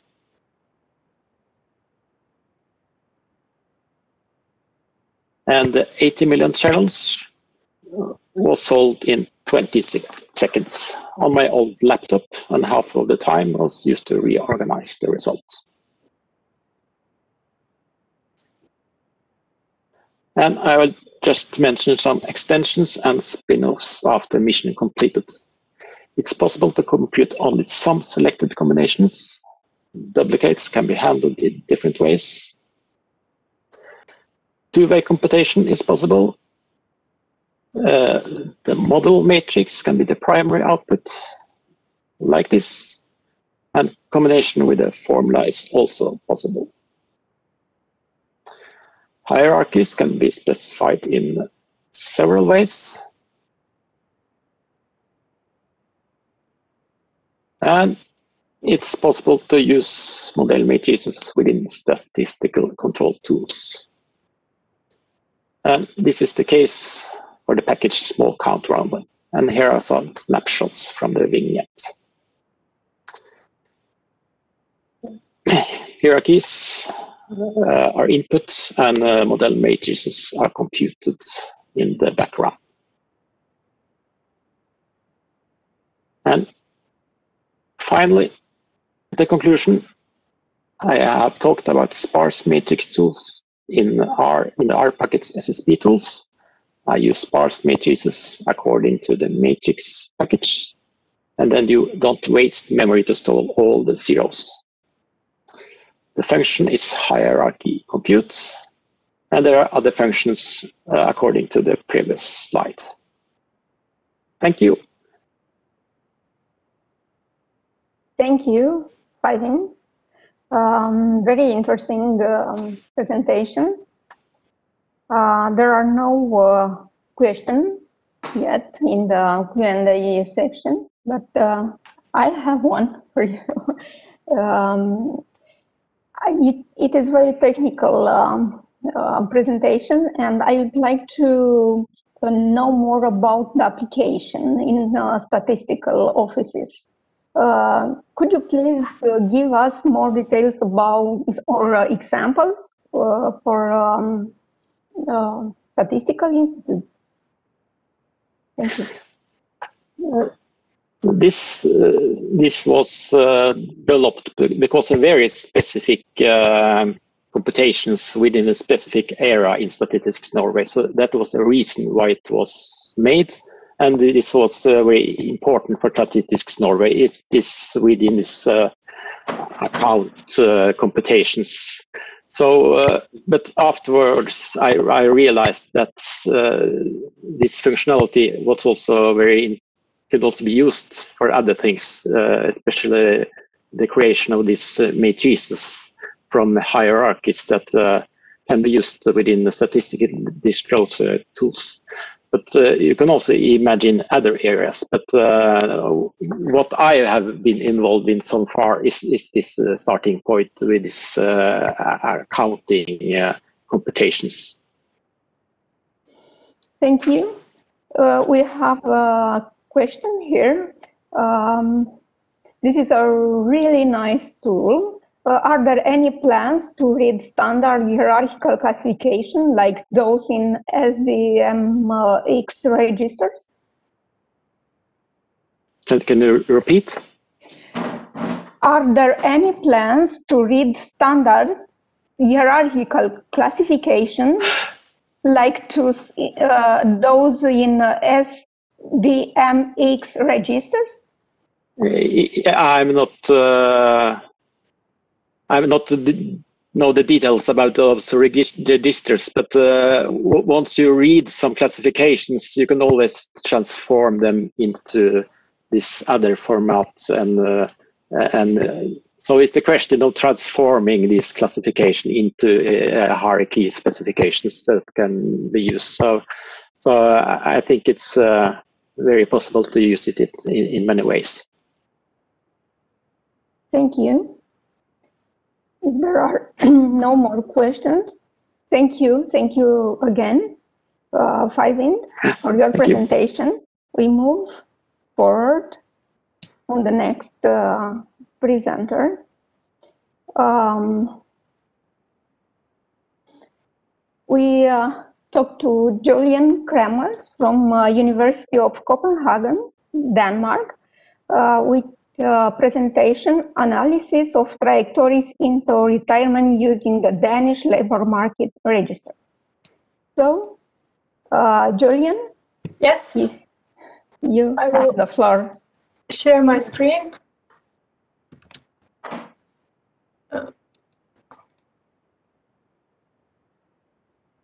Can you all see the presentation? Yes, we can see it and we can hear it. Great. Yeah, right. So what I'm going to present is research using actually two methods to analyze trajectories into retirements for the Danish labor market registry. So the Danish Labour Market Registry is one of the few longitudinal registries that Denmark Statistics maintains, and it contains labour market statuses of all individuals living in Denmark on a monthly basis. So what you see in the slide is an example, so a simulated example of how this registry looks like. And you see that for each month, we have one or multiple labour market statuses for individuals, and also noting the amount of hours that this individual was in this status in each month, as well as the start and end date. Now, we're not going to use the entire labour market registry, but as I've already said, we decided to focus on trajectories into retirement. And that was inspired by the fact that in Denmark, a policy reform in the so-called early retirement pension was made in 2006. And this policy reform basically meant that the eligibility age for receiving such a pension was increased slowly. So everyone with a date of birth before 1954 could make use of this early retirement pension from age 60 onwards. But individuals born at a later age, you can see later year, this age was slowly increased until it's finally related in relation to life expectancy. So as I've said, we've decided to investigate two methods to try to look at this data and see what use these methods could be. And the first method that we decided to look at is so-called sequence analysis. Now, in sequence analysis, what is done is that we have sequences of observed states for a set of individuals. So in our case, we decided to look at individuals from age 58, so the month they turn 58, until the month they turn 63. And we decided to look at individuals born in 1950 and born in 1954. And for those individuals, we look at their labour market state, which could be one of five. So either they're full-time employed, part-time employed, outside the labour market, which basically means unemployed. They could have received pension, or they could be deceased. And we thus have 60 of those labour market statuses because we follow each individual for 60 months. And you can then make a kind of plot as you see in the slide. So here we see an example of the labour market states of 10 individuals from the 1950 cohort. And we call these observations, we call those sequences. So as you can see, for example, individual number 2 and individual number 5 here were receiving pension already for the entire period. So this could, for example, be disability pension because the individuals were already receiving that before age 60. But on the other hand, individuals 10 and individual 3 were full-time employed for most of the observation period. Now, the idea of sequence analysis is that we sort of try to compare all of these sequences. So we compute different scores that indicate how much the sequences differ from each other. And then we try to cluster these differences so that we get a set of typical, in this case, labour market trajectories for this specific cohort. So if we do that, if we compute differences between all pairs of sequences in our data set and subsequently run a cluster analysis, using R. So there are several packages that you can use, but we use the TrawMiner package, which is especially useful if you have a social type of data and not, for example, DNA sequences. And if you do that, then this is the type of output that you can get. So here we specified in the cluster analysis that we wanted it to output 6 clusters, and in this case, 6 typical labour market trajectories for the 1950 cohort. And the labels that we gave all of these clusters, those are the ones that we made up ourselves. So, for example, the largest cluster here contains 20,000 individuals that were born in 1950, and that's the cluster on the bottom right. And we said gave this the name full-time late pension because, as you can see, most of the individuals in this cluster were full-time employed for the entire observation period, and at around age 62 here, a small part of them decided or started receiving some kind of pension payments. And then with relation to this early retirement pension, you can see these two clusters on the top and in the middle right, which contains individuals that at age 60 most likely decided to make use of this early retirement pension, because you see a sharp increase in the proportion of individuals that are receiving that pension for both these clusters. Now we can do the same thing for all individuals born in 1954. So remember, for those individuals, there was a change in the eligibility age for early retirement pension. And you really clearly see that also in these typologies. So the way the typologies look doesn't really change that much, but for these two early pension categories, you clearly see that there is no sharp decrease at age 60 anymore in the amount of individuals receiving pension, but that decrease starts at a later time point, so at age 60.5 and at age 61. So you can see back in these kinds of typologies the effect of the policy reform in early retirement pension age. But one thing that you can't do with this kind of analysis is if we want to model the time to pension. So we show that there are differences in when people start receiving pension funds, but we can't model an individual effect on when you retire. So in order to do that, we looked at another type of model, which is called joint models for longitudinal and survival data. So why did we decide to look at that, and what is it? So basically, this type of joint model means that we're combining two outcomes, one longitudinal outcome and one time to event outcome. And in our case, the time to event outcome is the time to retirement. So we're interested in modeling the retirement hazard, and we model that jointly with the longitudinal outcome, which in our case is a labor market state. So that's either being full-time employed, being part-time employed, or being outside the labor market. So for simplicity, we left out the death state, because in that case, we would have two time to event outcomes. So the longitudinal outcome is modeled using a hierarchical multinomial model. You can see here to model the probability of having a certain labor market status. We do that using a set of covariates X, which can either be time-varying or fixed. And we have a random intercept. So each individual has their own probability of being full-time, part-time employed, or outside the labor market.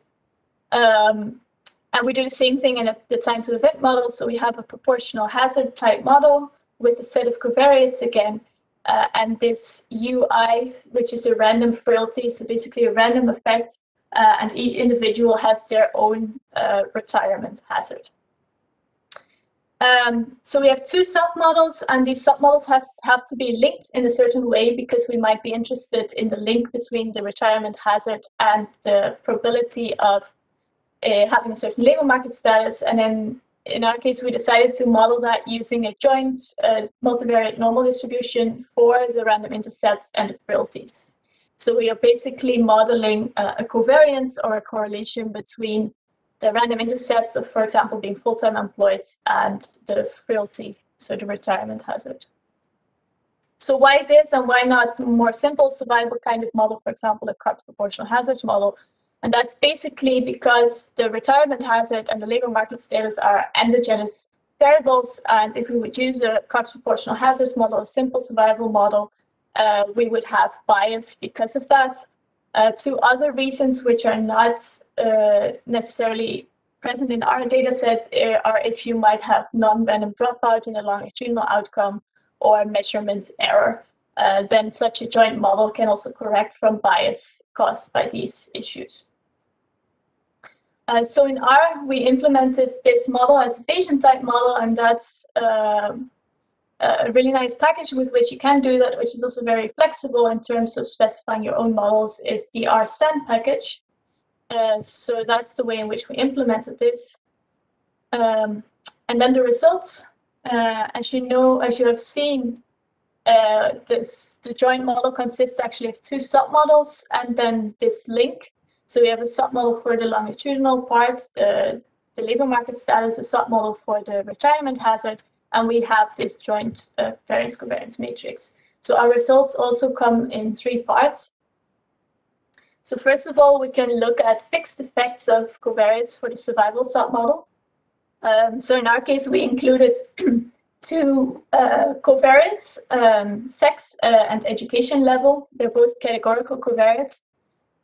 And we can then get hazard ratios together with credible intervals, because it's a Bayesian analysis for both of the cohorts. So note that we did two separate analyses for both cohorts, but of course, a better analysis would be to include them in the same model.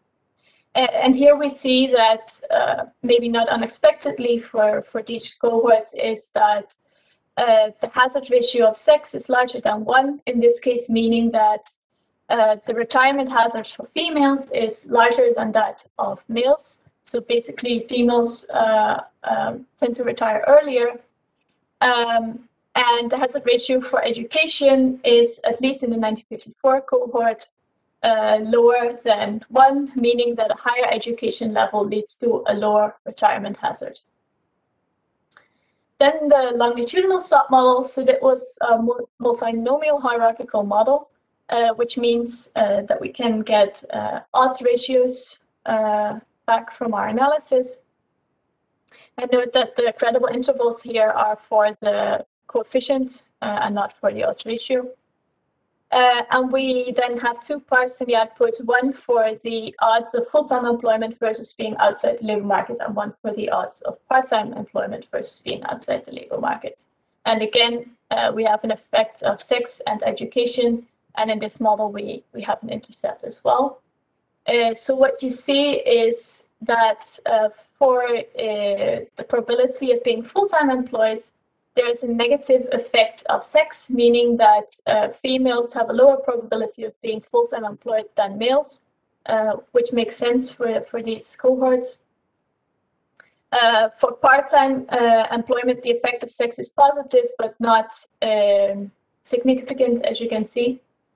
And then the effect of education, again, is also positive, meaning that the probability of being full-time or in fact part-time employed in the 1954 cohort is larger for individuals that have a higher education level.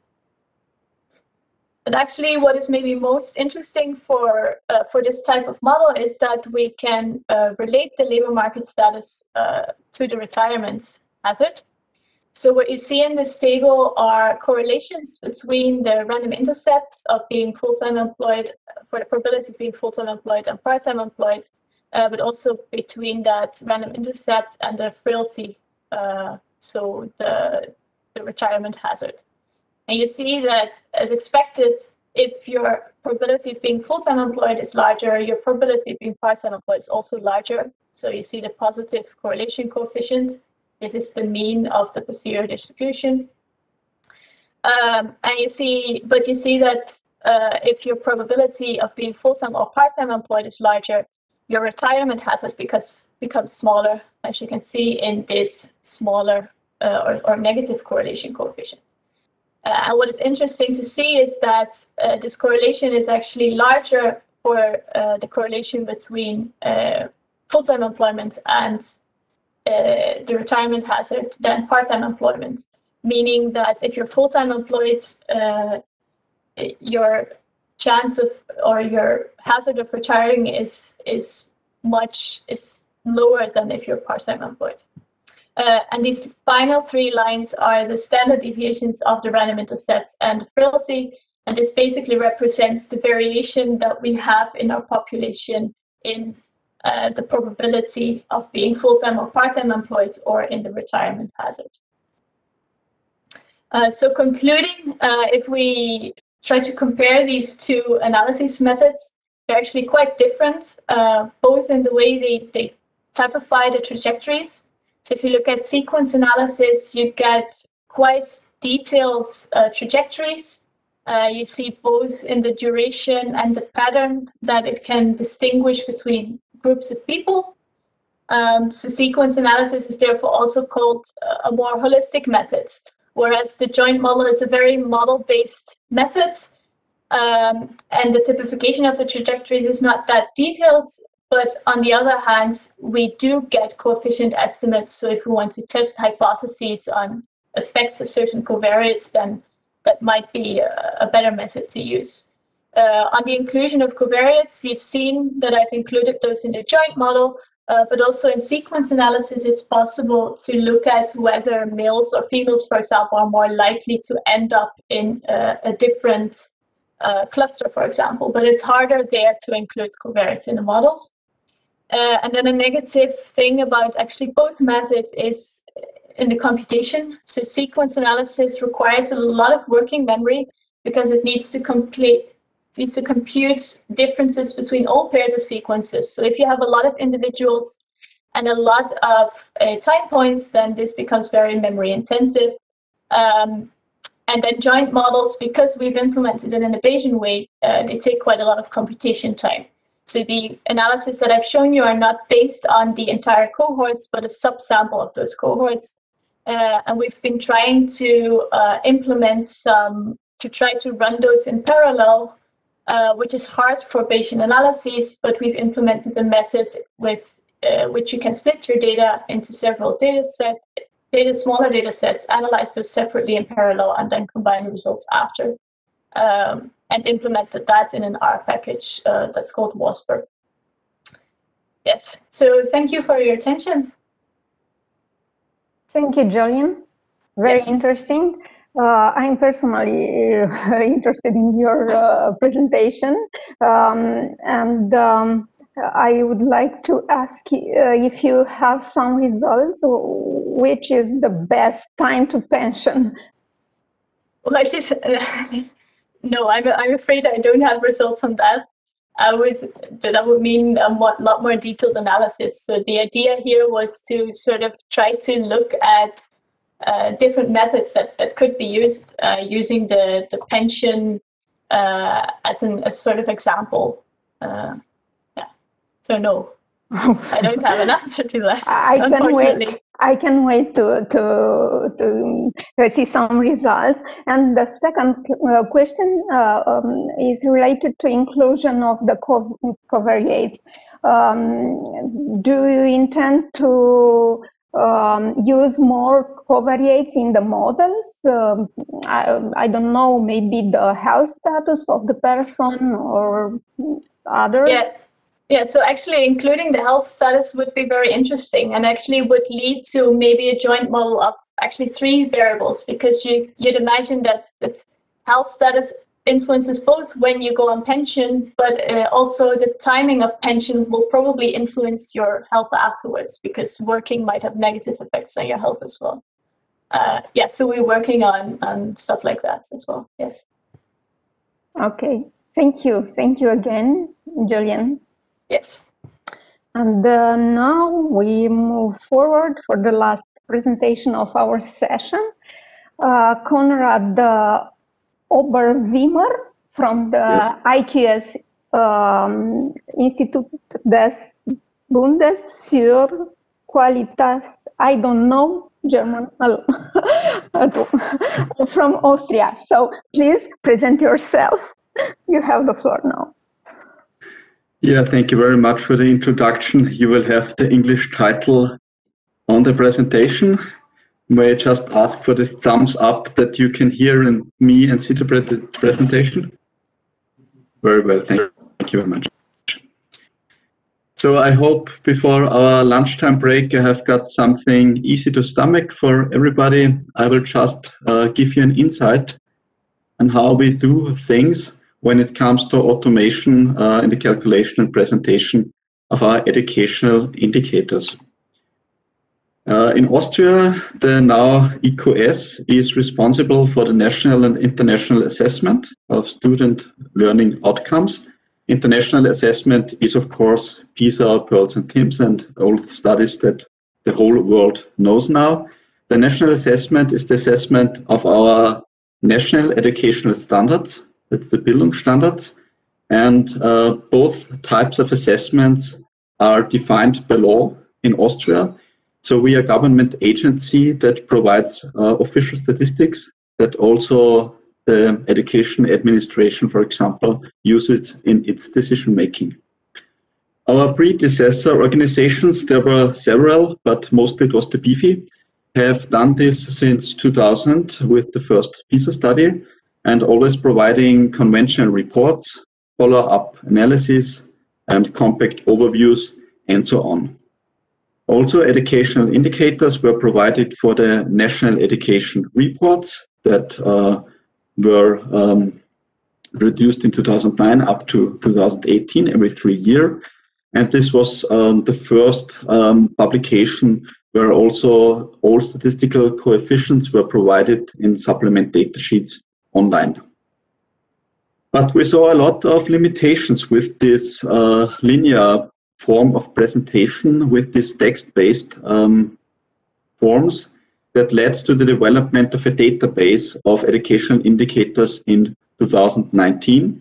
Mostly when you produce reports for such a long time period, there are so many PDFs and texts now on our website that it's hard to find anything. And of course, even older data we want to show again and make it possible to find it for trends. So the goals for this new database of educational indicators were provide a global and public entry point to our statistics, facilitate the exploring of contents, but also give the possibility to compare and combine results from different studies and even different data sources so that a secondary analysis are facilitated. And also very important nowadays that we have so much data and so much analysis is that citation is possible and stays the same over time. This we do by permanent designations of indicators now. There were two major restrictions in this development project. The first was it had limited manpower and resources. We were a group of about 6 people who did this, but only corresponding to about 3 full-time equivalents. And we needed very quick results in the time period of 9 months development time, because we already promised this to the federal government that the then BIFI, now EQS, would have such a database. So I will give you a very short static tour. You can follow the link on the title of the presentation to get to this indicator database, of course. Here is a quick study static screenshot. We organized indicators in a tree-like structure. At first, you will select the general type of indicator, then a criterion. This is some state or trend of the school system that you would like to monitor or know something about. And then, of course, a year or time period for which this information is available. Optionally, the information may be split up by up to 2 variables, some regional or demographical subgroups. This depends on the concrete criterion and the data source, which are available here. And for example, this would be the highest parental education or the degree of urbanization of the schools. There is a semi-dynamical behavior. The image you see, for example, on the right side, and meta information and also links for downloading of the image and of spreadsheets are just fetched from the server after you make your decisions. So the contents exist beforehand, and no calculations are done by the web application. I will explain why this happened a bit further down the road. Along with the graph that you have seen, you get all coefficients and some supplemental information like standard errors and absolute frequencies as Excel spreadsheets with the highest possible numerical precision still preserved. So this is very good for usage in secondary analysis, that you still have the highest numerical precisions and do your own calculations on that. For example, the image you saw would translate to this Excel spreadsheet when you download it from the indicator database. So when we set up the project and we had our first project meetings, knowing the restrictions in manpower and also in time, we felt that there were two distinct groups talking to each other. It may be a bit stereotypical now, but we felt on the one side, we had the social scientists that wanted to think about the content, what to show to the public, what statistics to make available, that anticipated a lot of different indicators from different data sources. Besides the assessment data, we also have exclusive access to some official data concerning where students attend and what educations they attend. The social scientists are also concerned with the validity, of course, with quality assurance, the meaning of the indicators, and what the impact might be. So they were interested to give meta information so that users can actually interpret statistics in the right way. The social scientists feared disclosure. This is always a very difficult topic in Austria because we monitor the school system very closely, and our national assessment is not a sample, but I'm sorry, I seem to have technical difficulties. Is it the same with the audience? Can you see you? Do you still see the presentation? Okay, yes, but it may be lagging. I don't know what it is right now. I'm forced to be at home because of quarantine. Usually it works fine, but I'm sorry if it doesn't work that good. I think I will just continue. Yes, because our national assessments are not sampled. You could very easily identify single persons or single groups of persons, so privacy is of a big issue for us. The social scientists also use R, but no other programming languages. On the other hand, the programmers, of course, need to have clear goals and clear specifications. They didn't want to reprogram the web application very often. That's understandable.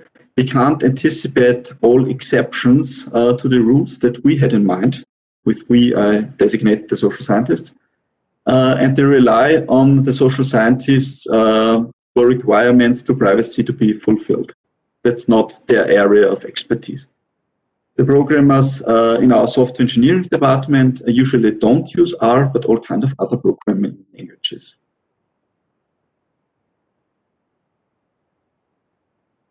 So I seem to have problems switching to the next slide.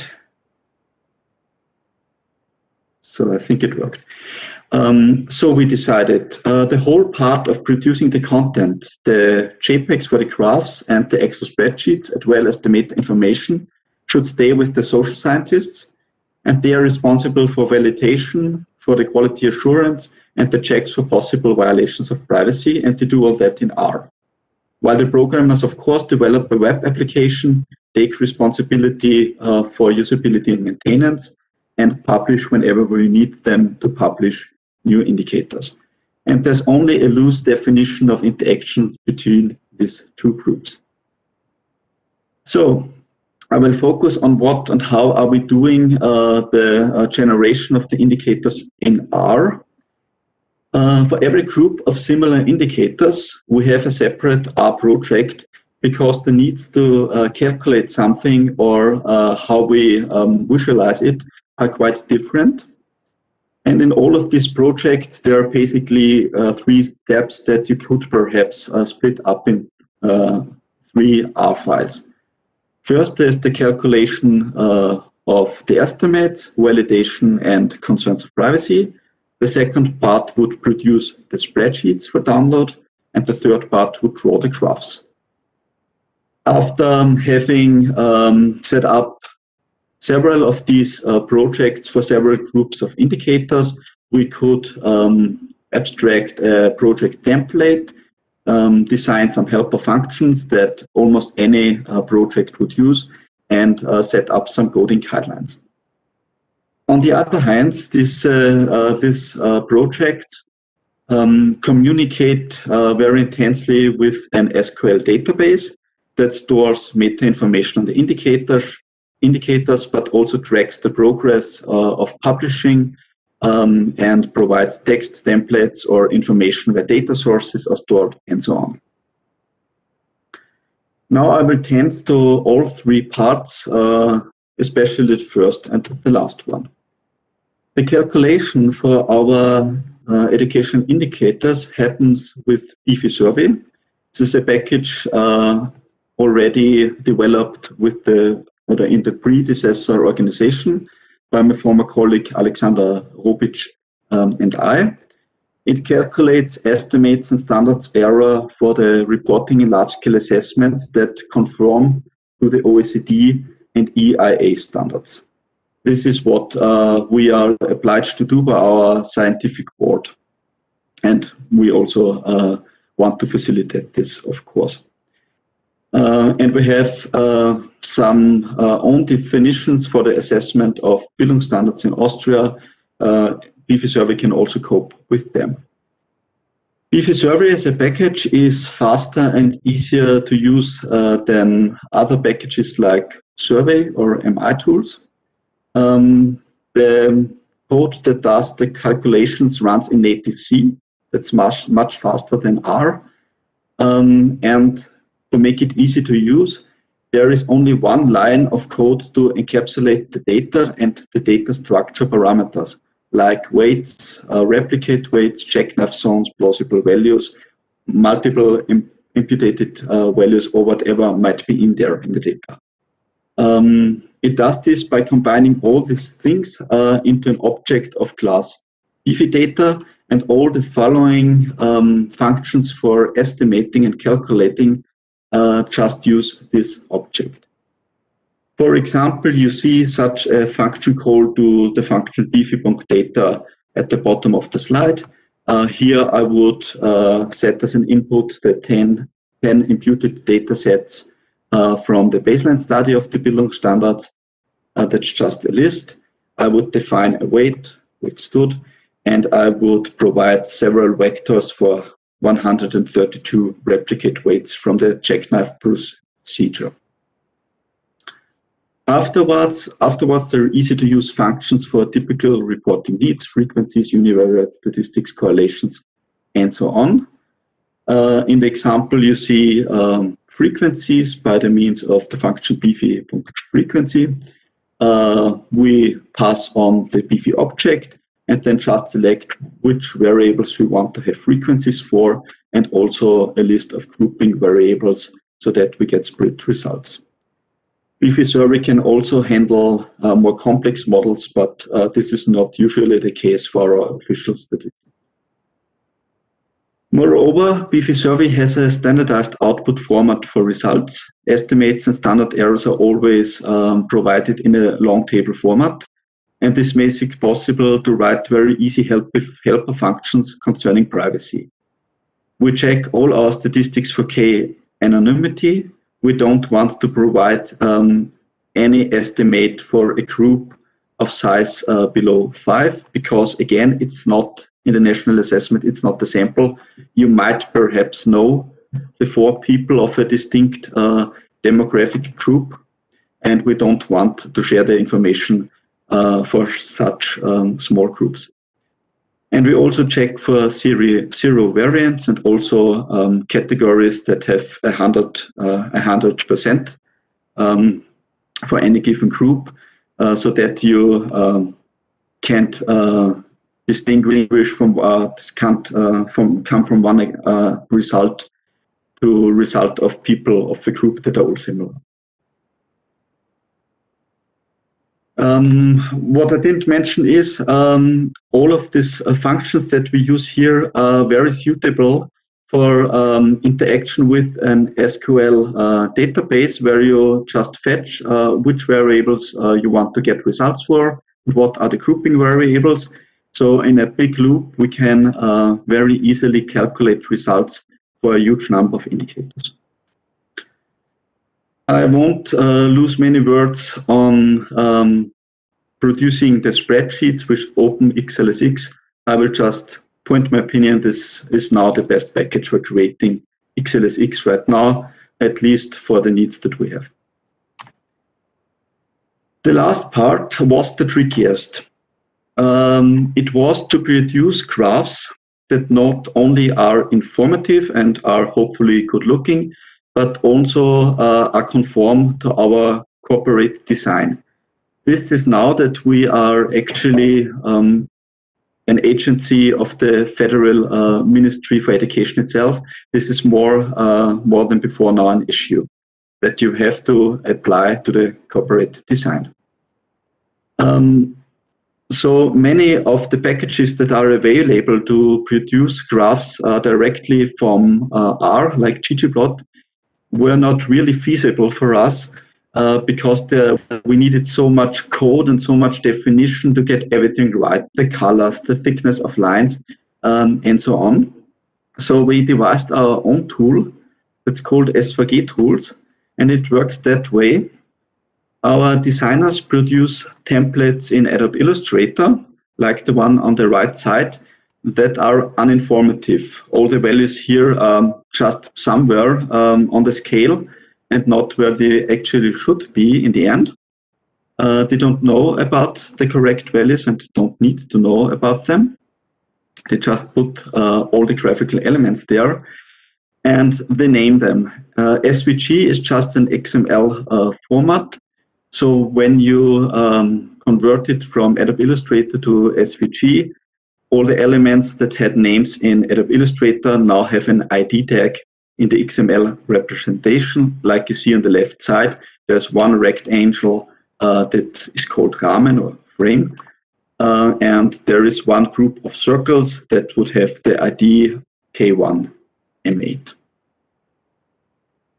SVG tools then sets the graphical elements right. It rescales and repositions them by using these designations that were given for them. You see in red the frame where we need to position the elements is called ramen, and the group is K1M8, and we pass on the calculated values. This is what we social scientists again estimated, and so in the end we produce the graph that you see on the right with the correct values here for differences in mean achievement for sex and split by degree of urbanization and status of immigration. The overall perspective to this way that we did it in 9 months is that given our limited resources and development time, I think we have used fine combinations of tools and procedures in R to generate a predefined set of education indicators. Yeah, you see what we can't do right now is something like Statistics Austria has with StatCube, that the user can calculate whatever he or she may be interested in themselves. The reproduction of all current about 1,000 indicators takes about 2 hours on a standard PC, not counting manual validation steps, of course. So when we want to get rid of a spelling error, or that hadn't happened luckily, but some miscalculation, for example, it's not a huge effort to produce all the material once again. And from my experience, generating a new set of indicators from the definition, calculation, designing the graphs and so on, takes about a week for one scientist. So this is also very satisfactory. And when next year the new National Education Report will be published, we will have much more indicators also in the database.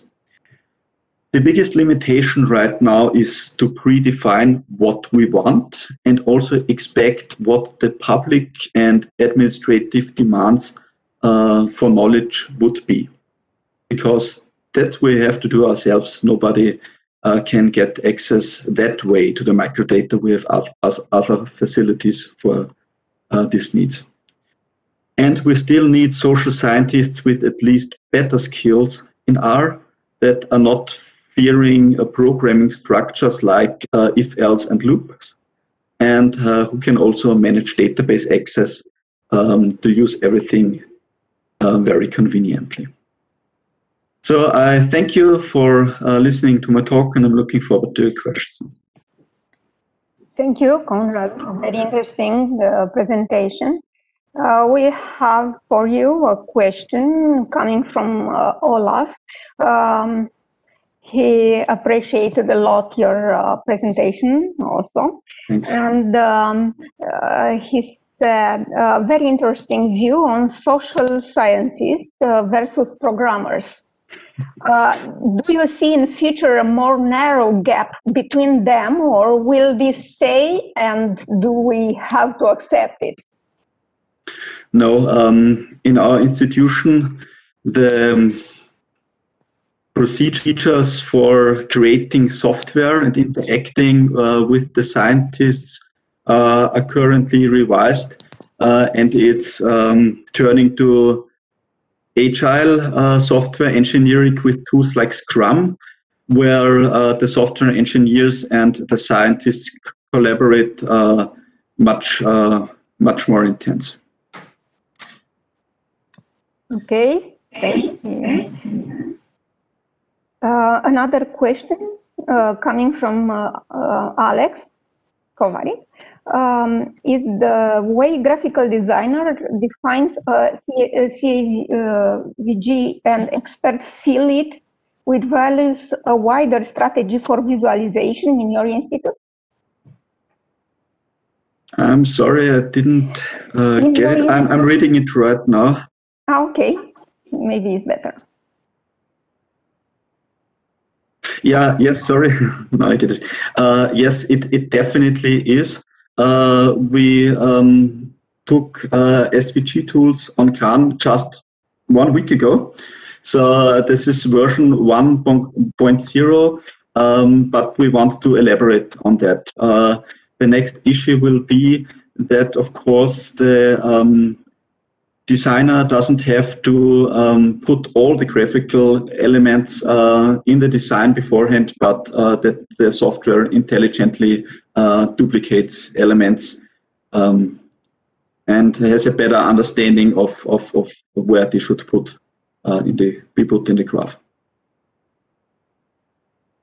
Okay, thank you.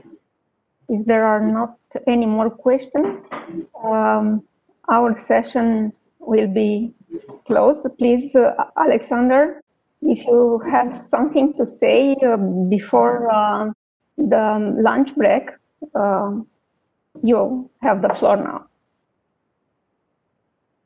Just thank you to all the presenters of this session, and thank you to Matthias for the morning keynote. We will start again at 2 with the next session, so at least half an hour before there will be the WebEx open. If you want to follow via YouTube or Facebook stream, then the links will be posted on our homepage also during the lunch break. So have a nice lunch if it's at the time for lunch where you're located. See you later. Bye-bye. Thank you. Bye-bye. Bye. Thank you. Bye-bye, Alex.